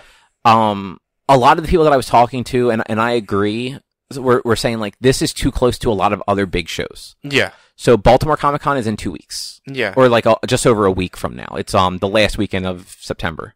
The weekend after that is New York Comic Con. Like, there are a lot of people that attend this stuff that aren't going to be able to go to all 3 of them. And if they have to pick one and they're from, like, the Philadelphia area, they're probably going to go to New York or Baltimore because that's a larger established show, depending on what they want to see. And to add to that, like, let's see, we're midway through September, right? Yeah. Otakon was maybe a month and a half ago? So, yes, but also different crowds. For like that diagram definitely overlaps pretty strongly. Yeah, I mean, I'm just saying, like, there are those people who, like, all right, Otakon was in the beginning of August, and then you got Keystone, and then you got that, and it's like, all right, well, I'm definitely going to Otakon because it's Otakon. Keystone, I'm probably not going to go to because it's brand new, and I got Baltimore Comic Con 2 weeks after that, and then New York Comic Con 3 weeks after Keystone. Yeah, it's just. But so next year they're apparently aiming for late August instead of the middle of September. Okay. Which, honestly, like, that puts it in a good spot for Comic-Cons because you have San Diego is the big one that's in July. Yeah. And not, like, so, like, you're not going to have to worry about, like, getting talent. Like, they're not going to all be booked for San Diego and no one coming out to this. Yeah. And there's nothing else comic related in that neck of the woods that week, or, like, that area. Yeah. Hopefully, anyway. Yeah. So hopefully next year it does better. There were a couple of, like, things worth mentioning. I lost the cards. Oh, there they are. So Erica actually talked to this one. And I ended up looking it up. So, there's a guy at the show, James Maddox. Yeah. He's a writer. Yeah. He has a Kickstarter right now for a book called Dead Legends. It's, I'm gonna read the card. So, a widow seeking revenge, a champion hellbent on losing, an assassin second-guessing her contract. Dead Legends is a martial arts throwback series that hits harder than a kick to the skull. Written by James Maddox with art by Gavin Smith. Okay. I checked out the Kickstarter for it. It actually looks really cool. Yeah. Like, the art's good. Something about that story reminds me of, like, Yu Yu Hakusho for some reason. Like, I keep thinking of the weird tournament near the end of that. Yeah. Or, like, Mortal Kombat. Okay. Where, like, a bunch of people have to go fight in, like, this weird kickboxer tournament. Yeah. To, like, either get revenge or prove themselves or what have you. Yeah. So, yeah, I did back this on Kickstarter. Nice. They're actually pretty far from their goal. They're, like, they're right around 6,000, but they need 15. And they have about 18 days left as of this recording. A lot of Kickstarters, unless, like, you're giant famous, it tends to be, like, the last, like, couple of days is where... Yeah, because a lot of people... Like, I was one of them. I'll watch something, and if it looks like it's going to get funded, then I will pledge. Just so, like, I don't want to be like, I'm going to set this money aside, and then it's not going to be taken. For me, it's like, all right, I know this is going to be a done deal. I want to pledge this so then I can get my hopes up and not be like, let's see what happens. Maybe, maybe not. So that's the shitty way to do it. I know. Because, I mean, one, Kickstarter doesn't take your money until it's funded. So you waiting until the end to see if it's maybe going to get funded is what 1,000 other people do. And then something doesn't get funded. Yeah. So, like, you're always better off if you see something and you think it looks cool. Even if you just drop, like, the bare minimum and think about, and, like, maybe, like, up it later because you want a better reward. Yeah. Like, put the money into it this way, the backer count rate rises. Because if somebody looks at something and sees, like, okay, well, they still need, like, $5,000, but they already have, 2,500 backers. Like, that means that there's at least, 2,500 people are interested in this. Yeah. Like, it is likely to get funded. I know. I actually haven't been on Kickstarter for a while. There's been one thing that I've been wanting to check on and maybe get, but... The Horizon board game? Horizon Zero Dawn? Yeah. No. It's like a $150 board game. I'm not surprised. No, it's, a notebook set a thing, like a D&D-esque notebook thing. Okay. And it's like the rings in it, you can add more paper if you need to. So it's like, it's something that's just, it looks really cool that I've been wanting to get into, or to get. Cool. But yeah, Dead Legends, it's on Kickstarter. Yeah. Of course, I don't have the link just here, but it's going to run till October 7th. And I'm sure if you just go to Kickstarter and search Dead Legends, it's going to come up. It'll probably just come up. Yeah. I'm interested, I really do hope it gets funded, because I'm interested to see what it ends up being. Yeah. And then the other one was, we talked to Jason Lennox, who is an artist.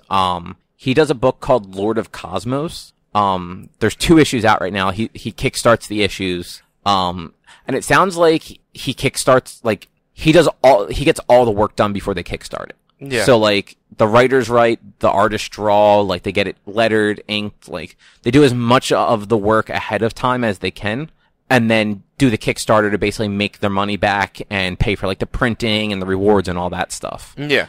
This way there's not that awful, you back a book and then it doesn't get made for 6 years, which Yeah. I've had happen. Yeah. So, like, his turnaround's been really good. But the book, it's heavily inspired by, like, 80s cartoons and stuff like that, and weird action movies and horror movies and things. It's all black and white, but, we picked up the first 2 issues. I haven't had a chance to read them yet, but, like, the artwork alone is just very kind of, like, visceral and nostalgic. Yeah. And I'm looking forward to seeing what it's about. It's a lot of, like, anthologies. Okay. So, like, there's a bunch of stories per issue, essentially. Yeah. But yeah, that's about it from Keystone, I guess. Okay. Like, it wasn't a bad convention. It was just, there just wasn't a lot there to do. Yeah. Like, even panels, like, there weren't a lot of panels that were super interesting. Yeah. So. Makes sense. But it's the first year. Like, yeah. Things can only get better. Hopefully it'll, like, cause it's a first year of a new convention. It's not like like PAX Unplugged was a huge success. But that was like the 4th kind of PAX convention going on in the, like, worldwide, like. It's the 5th worldwide. 5th. It's the 4th in the US. Oh yeah, and that, but you get what I'm saying, though. Like, it's big because it's PAX. This is something that's not as well known from a company that isn't as super well known. So it's. I mean, Reed Pop does PAX. Yeah, but PAX has a known background. That's what I'm saying. Yeah, no, I was just, but yeah, like, I will definitely check it out again next year. Yeah. So. I might check it out next year. We'll see. Yeah. I mean, we're going to Baltimore in 2 weeks and then New York the week after that. So. Yeah. I'm sure those will be much busier. Much, much busier. So what did you get up to this week? What did I get up to this week?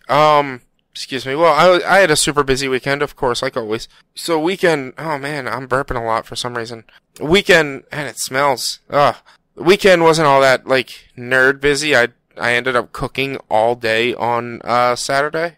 Why? Friends had a party, and I always overextend myself usually when parties happen, and offer to cook a lot, or offer to cook more than I should. You don't bring anything when I have a party. Did you ask me to bring something? I asked you what you needed, and you Yeah, said you didn't need anything. So that's your fault. But no, I ended up making 2 strombolis. One of them was a barbecue pulled pork stromboli. So I ended up cooking for 24 hours straight because I was cooking a pork shoulder for 12 hours. Jesus. 8 o'clock at night, Friday night, till 8 o'clock in the morning, Saturday morning. It was just on. It was in a crock pot on low. When I came down, 8 o'clock in the morning, grabbed my tongs, grabbed the bone of the pork shoulder with my tongs, and just pulled it out of the meat. Nice. I used the tongs to squeeze the meat, and it just fell apart. Which is always how you want it to be. I was like, this is amazing, this is perfect, this is beautiful.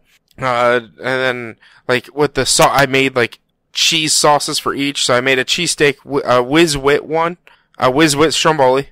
So I made a cheddar cheese whiz sauce. Okay. To top the cheesesteaks with, and then rolled that, and then I brought the cheese whiz sauce, and then for the barbecue pulled pork one, I made a provolone cheese sauce, and you could dip either one into either one.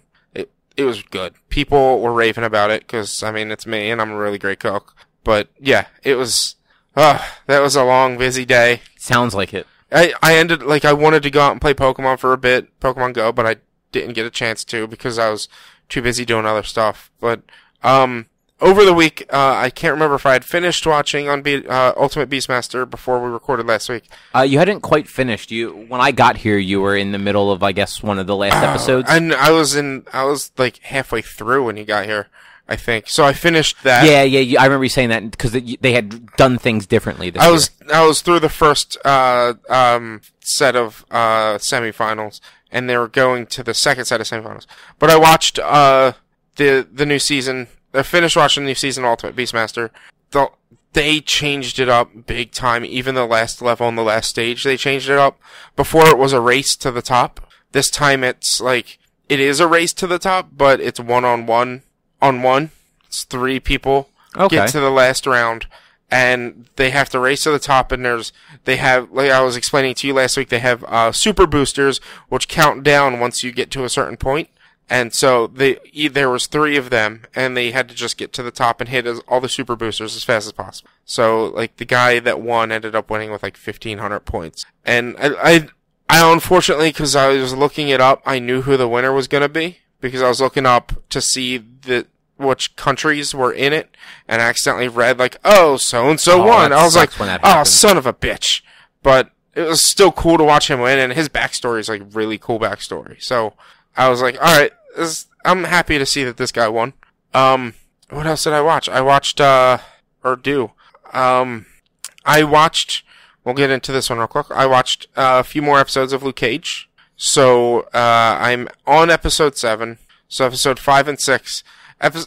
I realized why I wasn't into Luke Cage. I posted this on Facebook. I'm surprised no one had said anything about it, except for one other friend. I'm not that into Luke Cage, at least the first 5 episodes, because there are too many story beats and not enough intriguing stories. That's fair. Episode 4 or 5 could have ended about 3 times and been an appropriate ending. But the show is an hour long, and like I believe it was episode 5 had 2 musical interludes. There's a few episodes that have too many musical interludes for no good reason. And yeah, and that was like the first 5 episodes. There was at least 2 or 3 in the first 5 episodes where it's just 2 musical interludes. I'm just like, I don't need all this. There's too much going on. So at the point where I'm at, Claire went on vacation. We'll say it that way, and not like. I mean, at this point, the show's been out since June. Yeah. She fucking got scared and left because Luke lost his mind. And so I'm like, okay, good. That's one story beat. But then it's like, they finish that off in that episode.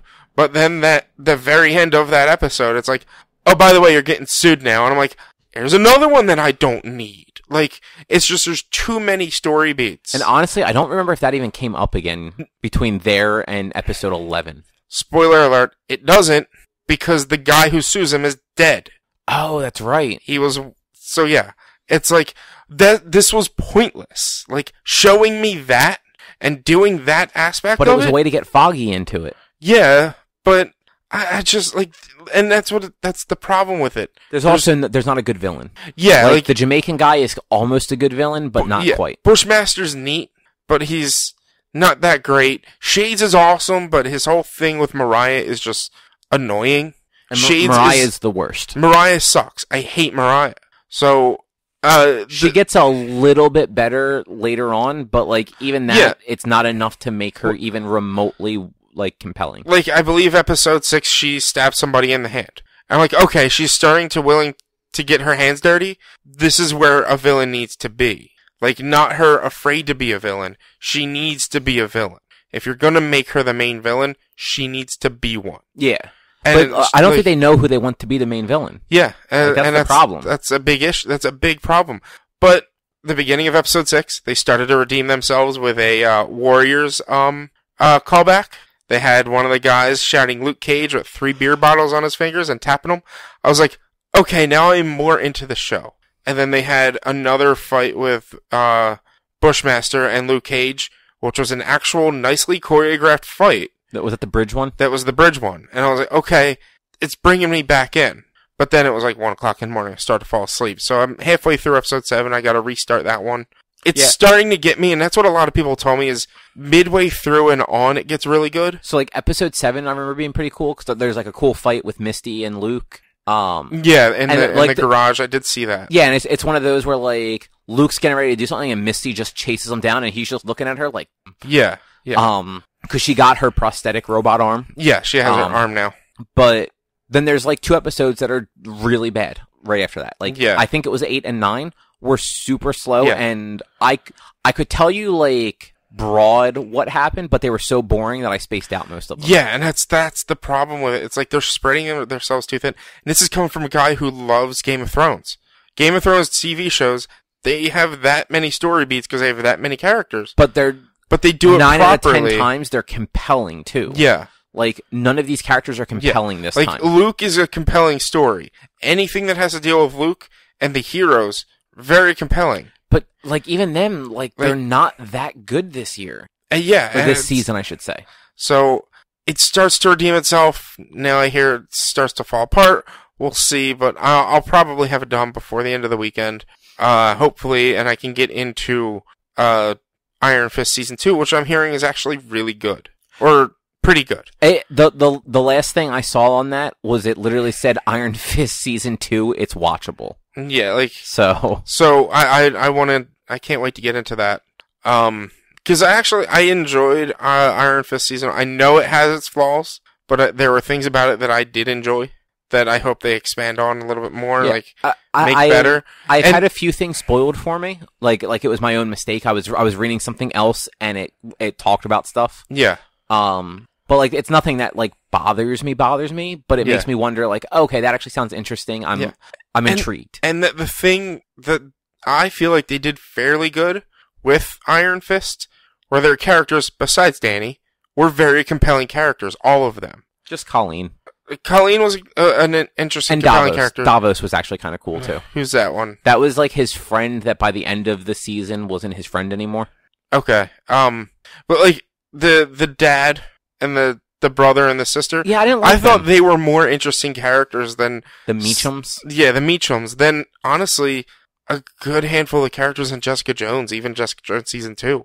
I was like, I'm more interested in these characters than I am in some of these other ones. I mean, that's... Like, and everyone has their preference. Yeah. But... I mean, like, honestly, like I said it to you, like, last week or the week before. At this point, I want a Daughters of the Dragon series. I want a show that's just Misty and Colleen. Yeah. They are two of the best characters that they have with this stuff right now. I'd rather just watch them beat up guys in bars. Well, I can totally see them doing a Heroes for Hire, because he kind of hinted at it in episode 6. So, of being a hero for hire. And there's some stuff later on that hints at it a little bit more, too. Yeah. I did read something. So Netflix they're doing that NX thing, whatever that is. I haven't really looked into that, but I saw there was like a trailer. But when I read about it, I guess it basically Defenders is not on the list of shows that they have or something like that anymore. Like you can still watch Defenders, but it's not like an active developed show any longer. Yeah. And I know all the actors have said that there's not going to be a season 2 and stuff. Okay. But that doesn't mean that we couldn't get like a Heroes for Hire or a Daughters of the Dragon. Yeah. Like, there's no reason there can't be other spin-off team-up shows. Yeah. So. And that's what I see happening is maybe like there's a Heroes for Hire where it's Danny and Luke. And I think that would probably end up being a better show because I think those two characters...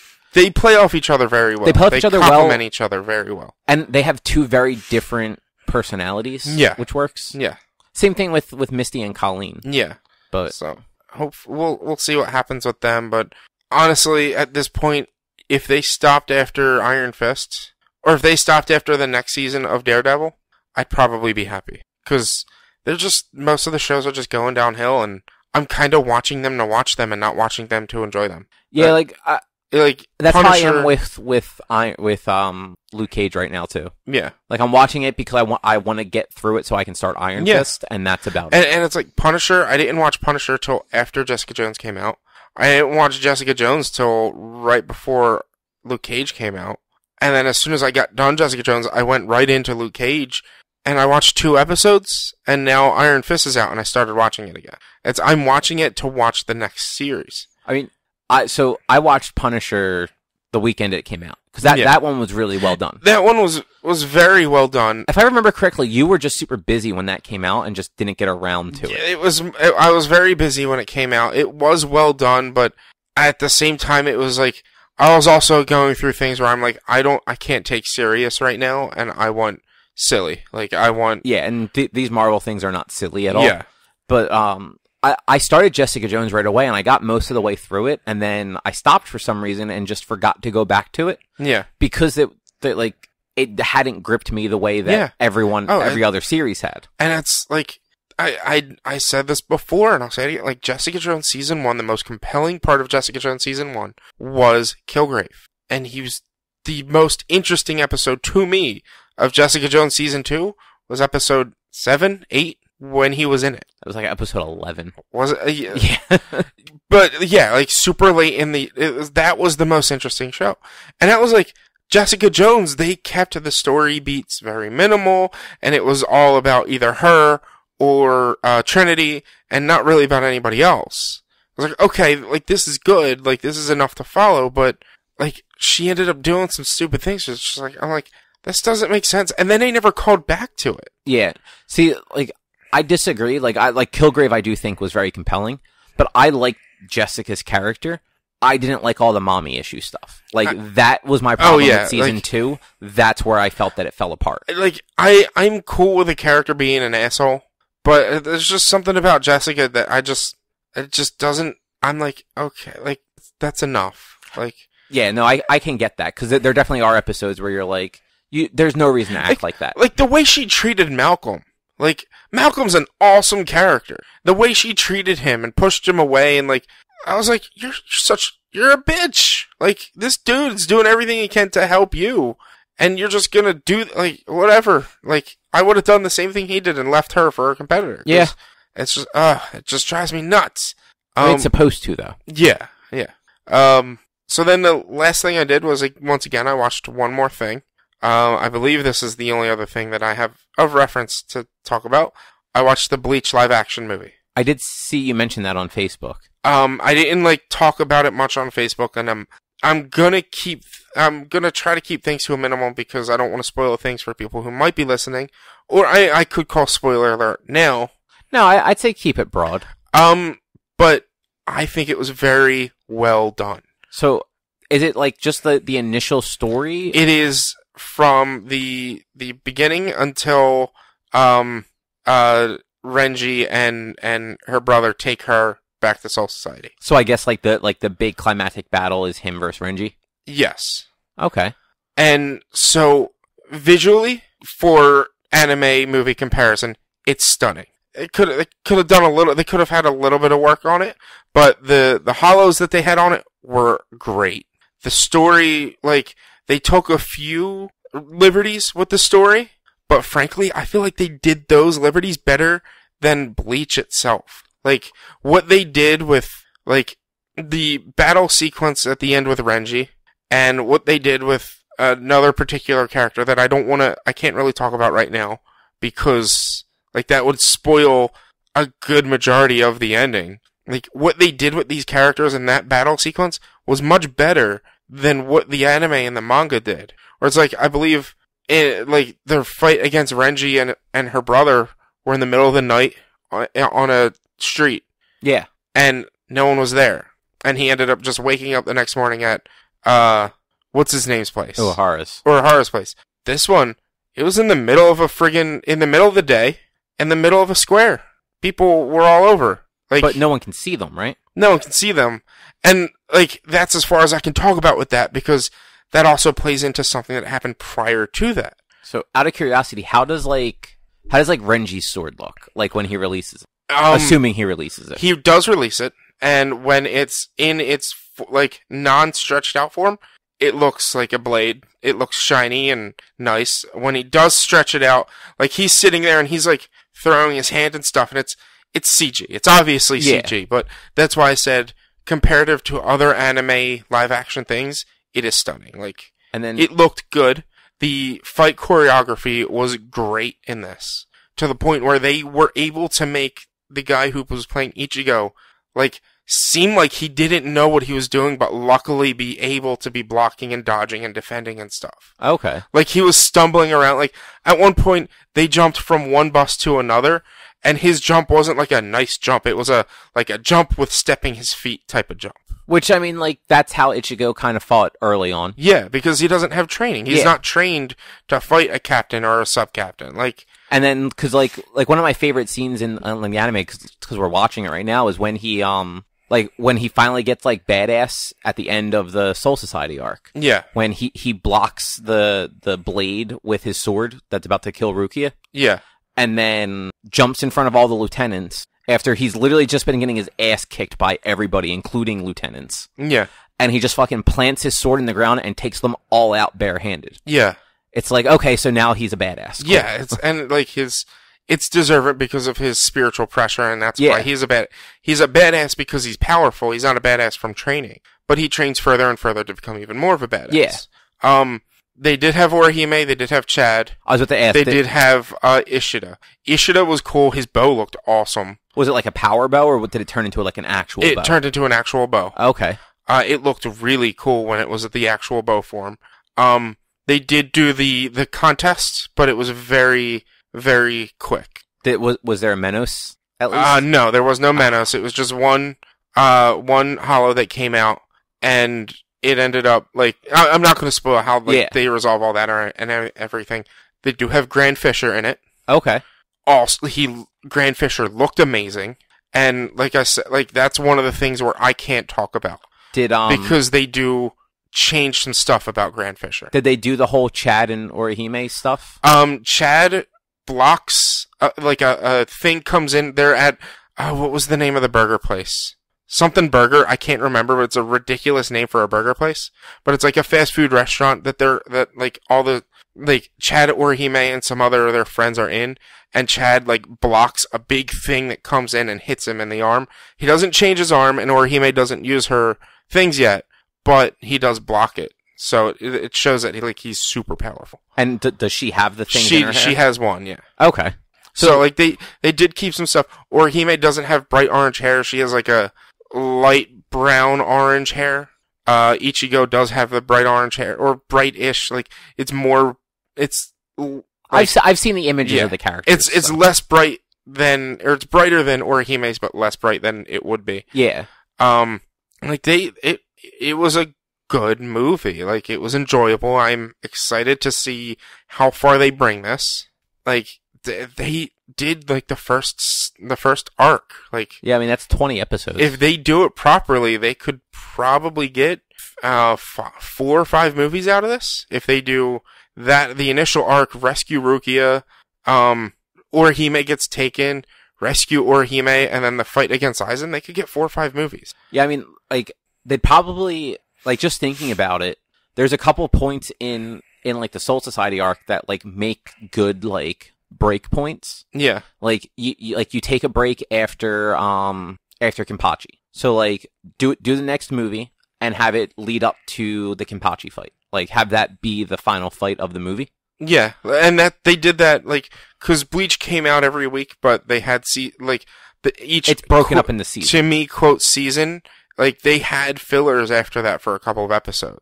No. I thought they did, or they had like a week or two off. There might have been weeks off, but like as far as episodes go, there were only 2 filler until the end of Soul Society arc. But so like the Kenpachi fight ends with like Ichigo in bad shape, and that's when Yoruichi takes him and like starts to train him to do Bankai. So like that's a good place to end. Yeah. And then you get to do like the next movie is like basically the end of that. Yeah. Like there's so much that they could do, and I hope they get the push to do it, because the way they did this worked for it. Yeah. Like I said, and the one thing that I'm super stressing, the Hollows looked like Grand Fisher. He played a big role in it because he plays a big role in Bleach. He looked awesome. You know what's funny though? He's only in 2 episodes. Yeah, but he's... No, I know. I agree with you. I just think it's funny because he's only in 2 episodes. Yeah. Well, I guess 3, because I think his first appearance might get cut off and then like 2 episodes. Yeah. But I might be wrong about that. Yeah, but like, and I'm sure he had a bigger role in the manga. Probably. Like from what I talked to some friends this weekend at the party that I was at, and they were like, "Well, based on the manga, the anime wasn't all that great. The manga was a lot better." Everyone always says that. Those people are douchebags. Not that your friends are douchebags. I meant like people that are always like, "Oh, the manga's better. You should read the manga." From what I hear, the manga is a lot better. But like literally, everybody says that about every manga. And for me, I'm just, who has the time to read that many chapters of a manga? And like a lot of that comes down to like the filler stuff. Like the anime usually has to kind of like do its own thing, even in like confined stories. Yeah. Because like some stuff in like manga does not translate to like live action. Well. Yeah. So, yeah. But it's a good show to watch. Push watching it. I'm hoping I can get done Luke Cage this weekend and hopefully maybe get through most, if not all, of Iron Fist, because I do want to rewatch season 1 of Attack on Titan and then do season 2 and 3 on Hulu and have that to talk about, because I've been looking forward to season 2 of Attack on Titan for forever. I didn't realize it wasn't going to be on Netflix. So, it makes sense that there's now 2 seasons, and I think it ends at the end of season 4. Okay. I think I heard something about, like, this is going to be the final season. Yeah. I think so I've never watched Attack on Titan, like, at all. I might give it a shot, though, after we finish up, because we're up to episode 160. What I would do is I would try to find something lighthearted for a while. Bleach is pretty light. It gets less light the more you go on, though, and it gets a little bit more serious and heavy-hearted. I mean, it's hard to, like, Attack on Titan is very dark. So, to be fair, Erica isn't going to enjoy comedy anime. Like, she wants stuff that has, like, deep, like long-form storylines to it. Yeah. And a lot of, like, light anime tends to be goofy in a way that she is not going to enjoy. Well, like, if that makes sense. Well, I mean, kind of maybe try to have her watch the first season of Naruto. No, she already said she doesn't want to watch Naruto. Okay. And I don't either. Like, it's too long. It's just too long. There's 100 episodes at the end of at the end of the original series that you can just skip entirely. Even when you take out all the filler, though, it's still more episodes than Bleach without the filler, and that's just too many episodes. That's because it's two different series. Yeah, but exactly. I do want to go back through and rewatch all of Naruto. I want to go back through and rewatch all of Bleach as well. Plus, Naruto is one of those shows where, like, I'm generally okay with most dubs, even like some of like the early dubs, like from like the 2000s that aren't great. Yeah. The Naruto dub is just so bad. Well, then I would say maybe see if you can get her to watch maybe like Trigun or something. Just because, like, I can't emphasize. Trigun gets fucking dark too. But there is like, it gets a lot more lighthearted. Like Bleach, you're gonna have 170 or whatever, however many episodes you're watching minus filler, however many episodes minus fillers. Yeah. Of like on the spot story that you gotta watch, you gotta pay attention. Attack on Titan, like I said, like there's like the first season is broken up into 3 segments, and it's all like you're seeing character death after character death after character death, and destruction, mayhem, and like there's not a lot of breathing room in Attack on Titan. Okay. To where I'm just try to find something that's a little bit lighter than Bleach, or maybe something that's not as long, so that you can get a reprieve from the seriousness. Well, also keep in mind, like, we watch a lot of sitcoms and stuff like that too, so it's not like we're just watching this all the time. So like we jump around between shows. Like we generally watch Bleach like at night when there's not quite enough time to watch like an hour-long show. Yeah. But then like there's a lot of 30-minute sitcoms are coming back soon. Like, so you guys watched Brotherhood Full Metal, right? Yeah. You didn't watch the original? No. Maybe watch the original. I honestly don't like the original. No? No. I didn't think it was it was amazing. Plus, it's so old now, it does not look good on an HD TV. Yeah, true. Like, even Bleach doesn't look great. Yeah. It's still 4:9. Yeah. So, it's all boxy and a little blurry. It might pick up later on. It probably won't be until after the Eisen stuff, I think, is when it goes 16:9. Okay. Might be right before that. I think it's after the Zanpakuto Rebellion storyline, which was the filler story. Yeah. But I'm not sure if that is pre or post. I think that might be the last filler before, the Zanpakuto Rebellion, that was actually a decent filler. Apparently that is what I've read. Like, that is, like, the one filler that people generally say is, like, that's worth watching. The thing about Bleach is, like, the fillers, there's a lot of them, but they're actually decent. Like, some of them are really cool. Some of them are, like, backstory. Yeah. And then there's, like, the Zanpakuto Rebellion. That one was really cool. Like, it was neat to watch. The only thing I dislike about the filler, specifically, like, the new Captain one and that one, is it's in the middle of that story that, like... And it takes place at the end of the story. Yeah. Where it's like, alright, well, now I know that all these characters make it through the current storyline. Exactly. So, like, I'd rather just skip it all, and then if we want to some other time go back and watch it, do that. Yeah. And I would say try to watch through, like, even the last 2 arcs after the Eisen stuff. You can skip the arc immediately after, because that's not needed. Yeah. But you can still watch it. it was cool, but you don't need it because, like, you've seen the end, right? Erica listens, though. Yeah, she does listen, so don't spoil it. But I never actually finished it. I watched up till the end of the Eisen storyline. Okay. So, like, there's that one last canon arc that I never finished. Yeah, so both those arcs pretty much start the same. So it's like the arc right after the Eisen stuff, it's like, oh yeah, just a recap of what happened and why things are the way they are. And it's like, oh, by the way, things are kind of reversed a little bit during this arc. And then the next arc, oh yeah, just to recap again why things are the way they are. And That's fair. Yeah, so it's... Which tends to be what they do with the filler. It's like, all right, here's an episode recapping everything that happened because we just spent 30 episodes doing something completely unrelated. Yeah. But yeah, we're in the Wecco Mundo part of it right now. Wecco Mundo? What is the last... So, Chad just got arm number 2. Okay. And then proceeded to get eviscerated. So you're directly in... Yeah, like the they're very in Las start of Noches. Wecco Mundo. Yeah, like they're getting... we're 7 episodes away from the new Captain filler arc. Oh, okay. So you're actually even further than I thought. Yeah, because I think it'll be... So we come back, shit gets real in about...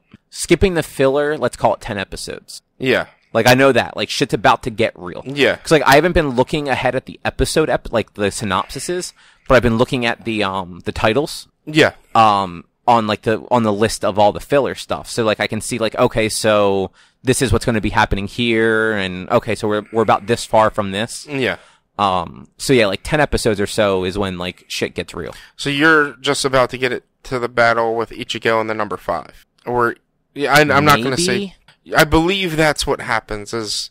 Because where I think you are, it's like... So, there's a rematch coming up between Ichigo and somebody. Okay. And then right from there, I believe it goes into another fight, and then surprises happen. Okay. And... once we start recording, I can tell you exactly what's about to happen. Yeah. Well, I think I know where you're at. And yeah, shit hits the fan, shit hits the wall. Like, you haven't seen the fight with the science captain yet, have you? The pink-haired one? And Renji? Oh, wait, you mean the science I'm sorry, I was thinking the science Espada. No, the science captain. No. You haven't seen that one yet? None of the captain stuff's happened. Okay, so then, yeah, I think I know exactly where you're at. Yeah, like the only Soul Reapers from Soul Society involved right now in any part of the story are Renji and Rukia. Yes. Renji is fighting the science-y Espada, the pink-haired one. Yeah. And Rukia just beat the Espada that was taking on her former lieutenant's appearance. Okay. And then Chad got his ass kicked by, like, Espada number... I don't even know what number he is. He's one that has the big, weird, like, circular scythe thingy. I think I know what you're And wears, like, the eye patch. Yeah. He got wrecked by him, and Ishta just fought, like, the weird girl with, like, the pink hair, or the purple hair and the purple, like, things under her eyes. Yeah. With, like, the yo-yo sword. Did he break his wristband yet? No, the little chain. He's wearing a... Oh wait, no, that was in Rescue Rukia. Oh yeah, in Rescue, he has the glove that when he breaks that, he loses his powers. Yeah, but it, like, supercharges him for a few minutes, because that's how he beats the science captain. Yeah. No, in this one, he got his powers back. Yeah. He's just got, like, the charm on his thing that gives him, like, the giant, weird, like, bow. Yeah. That lets him shoot, like, 1,500 arrows in a second. Yeah. But he's also got the metal things on his belt that he can use to create swords of energy. Yeah. And that's how he beat the girl. Yeah. So. Because those things, I think he eventually uses them as arrows as well. He uses it to, like, fight her, and explains that it's basically just sapping her power to create the blade, and then shoots her with it. Yeah. So. Okay, yeah. I think I know where you're at, and it gets awesome, and yeah, like, you're moving pretty quickly to the story because you're avoiding all the spoiler, or the fillers. Yeah, we're just skipping the filler, so. Yeah, which is reasonable. And you skipped the soccer episode, though, so, I mean, and the baking episode, I mean, come on now. But it also goes, like, they're less than 20-minute episodes when you factor everything in, so it's like 23 minutes and some change on Hulu. And by the time you get through the opening theme and the recap, it's already more than 4 minutes into the episode. Yeah. Like, the Bleach and then episode number title card does not happen until 4 minutes and a few seconds in. Yeah. And then the last 2 minutes are the ending theme and the next episodes. Yeah. So you really only have like an 18-minute episode of Bleach. I used to watch episodes so fast in concurrency to where I'd be able to have my mouse at a spot and know exactly where to one click, and I would get to the title card. Yeah. No, like on Hulu, I just hit the arrow, and like I generally know about where it's going to be because it's always a little bit different. Yeah. Depending on like how big of a recap they have to do. But yeah, so like we can watch like 3 or 4 episodes in under an hour. Yeah. So it ends up being like, all right, well, let's just keep watching, and you know, it's going to be 17 minutes to watch another episode. Yeah. Let's just throw it on real quick. Yeah. So I'm glad to hear the movie was good. Yeah, it was so good. I would say watch it. It's obviously in Japanese, so subtitles are probably or dubs are gonna probably suck. Yeah, something like that. I would just watch subtitles. Yeah, so you're gonna have to watch subtitled, so it's gonna be something you're gonna have to pay attention to. Maybe like movie night with you and Erica, because I remember when I shared it on Facebook about it being released soon, Erica was excited and she wanted to have like a movie night to watch it. When did I watch it? I watched it Friday night, and I was like, I just need to get this done and out of the way now. So I'd watch it. I'd definitely watch it again. Yeah, I kind of actually want to watch the Full Metal one too. I'd say watch it. Like, that's right, you did watch it. I did watch it. I'd say watch it. It was good. It had the appropriate story beats. It had like a good stopping point. I think it's pulling more off of Brotherhood than the original series, which is means it's pulling more off the manga. Yeah. But they haven't. I can't remember if Envy was Envy or Sloth, or I believe Envy was, or if she was Wrath or if she was Sloth. That's all I can't remember. I think she was Wrath or Envy and not Sloth, because if she was Sloth, then it's going off the original series. Well, the only female was Lust. Sloth in the original series was not Sloth in Brotherhood. Yeah, I think Sloth in the original was like their weird resurrected mother. Yeah, which is supposed to be I'm surprised which is the one who can stretch her fingers. That's who she's supposed to be. That's Lust. So Lust, I think. So in the original Full Metal in the 2003, the homunculuses weren't these created beings from this father figure. Yeah, the homunculi were from like human transmutation gone wrong. Yeah, exactly. Well, just human transmutation in general, because that's what happened when you tried to do it. So the 2 final homunculuses were Ed and Al's mom and their teacher's unborn child, basically. Yeah. And then, whereas in Brotherhood, they all end up being these, like, specially created things based on, like, aspects of this one person's personality. Yeah. I wish I could just get It's never that easy. Pictures of the, like, characters. Yeah, it doesn't have, yeah, it's just gonna show me Full Metal, Brotherhood. Or no, you're right. Sloth in the original, it was his mom, and he was like the water thing. Or it was the water thing in that one. Yeah. That's right.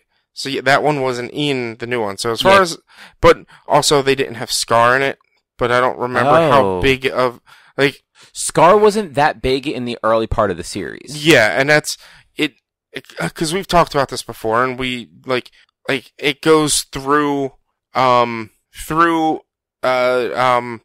his name's death? Hughes' death. Yeah. Goes through Hughes' death, and it does a thing at one of the other laboratories. Yeah, so it's going off mostly Brotherhood, I'm assuming. It's okay. Like, it did do the Alexander thing and the little girl, but it didn't have Scar destroy her. But maybe that'll be something that they do at the beginning of the next one. It could be, because, I mean, that could be the way to introduce Scar. Yeah. But anything else? No, I think that's it. All right. Well, I think that's going to be an episode then. Yeah, probably. Thank you for listening. If you'd like to find more of our content, you can head over to www.one-quest.com. You can also help us out by supporting us over at patreon.com/onequest. You can find all of our podcasts on your favorite podcast service, whether it's Stitcher, Google Play Music, Spotify, iTunes, iHeartRadio, or just on your favorite podcast app. We also are on all of the social media platforms that you know and love. Facebook.com/OneQuestOnline. Twitter and Instagram are both at @1_quest. And our YouTube channel is youtube.com/OneQuestVideo. And of course, you can always email us, social@one-quest.com. And that's going to do it until next week when we come back to talk about some other stuff. Thanks for listening. Bye. Thanks, everybody.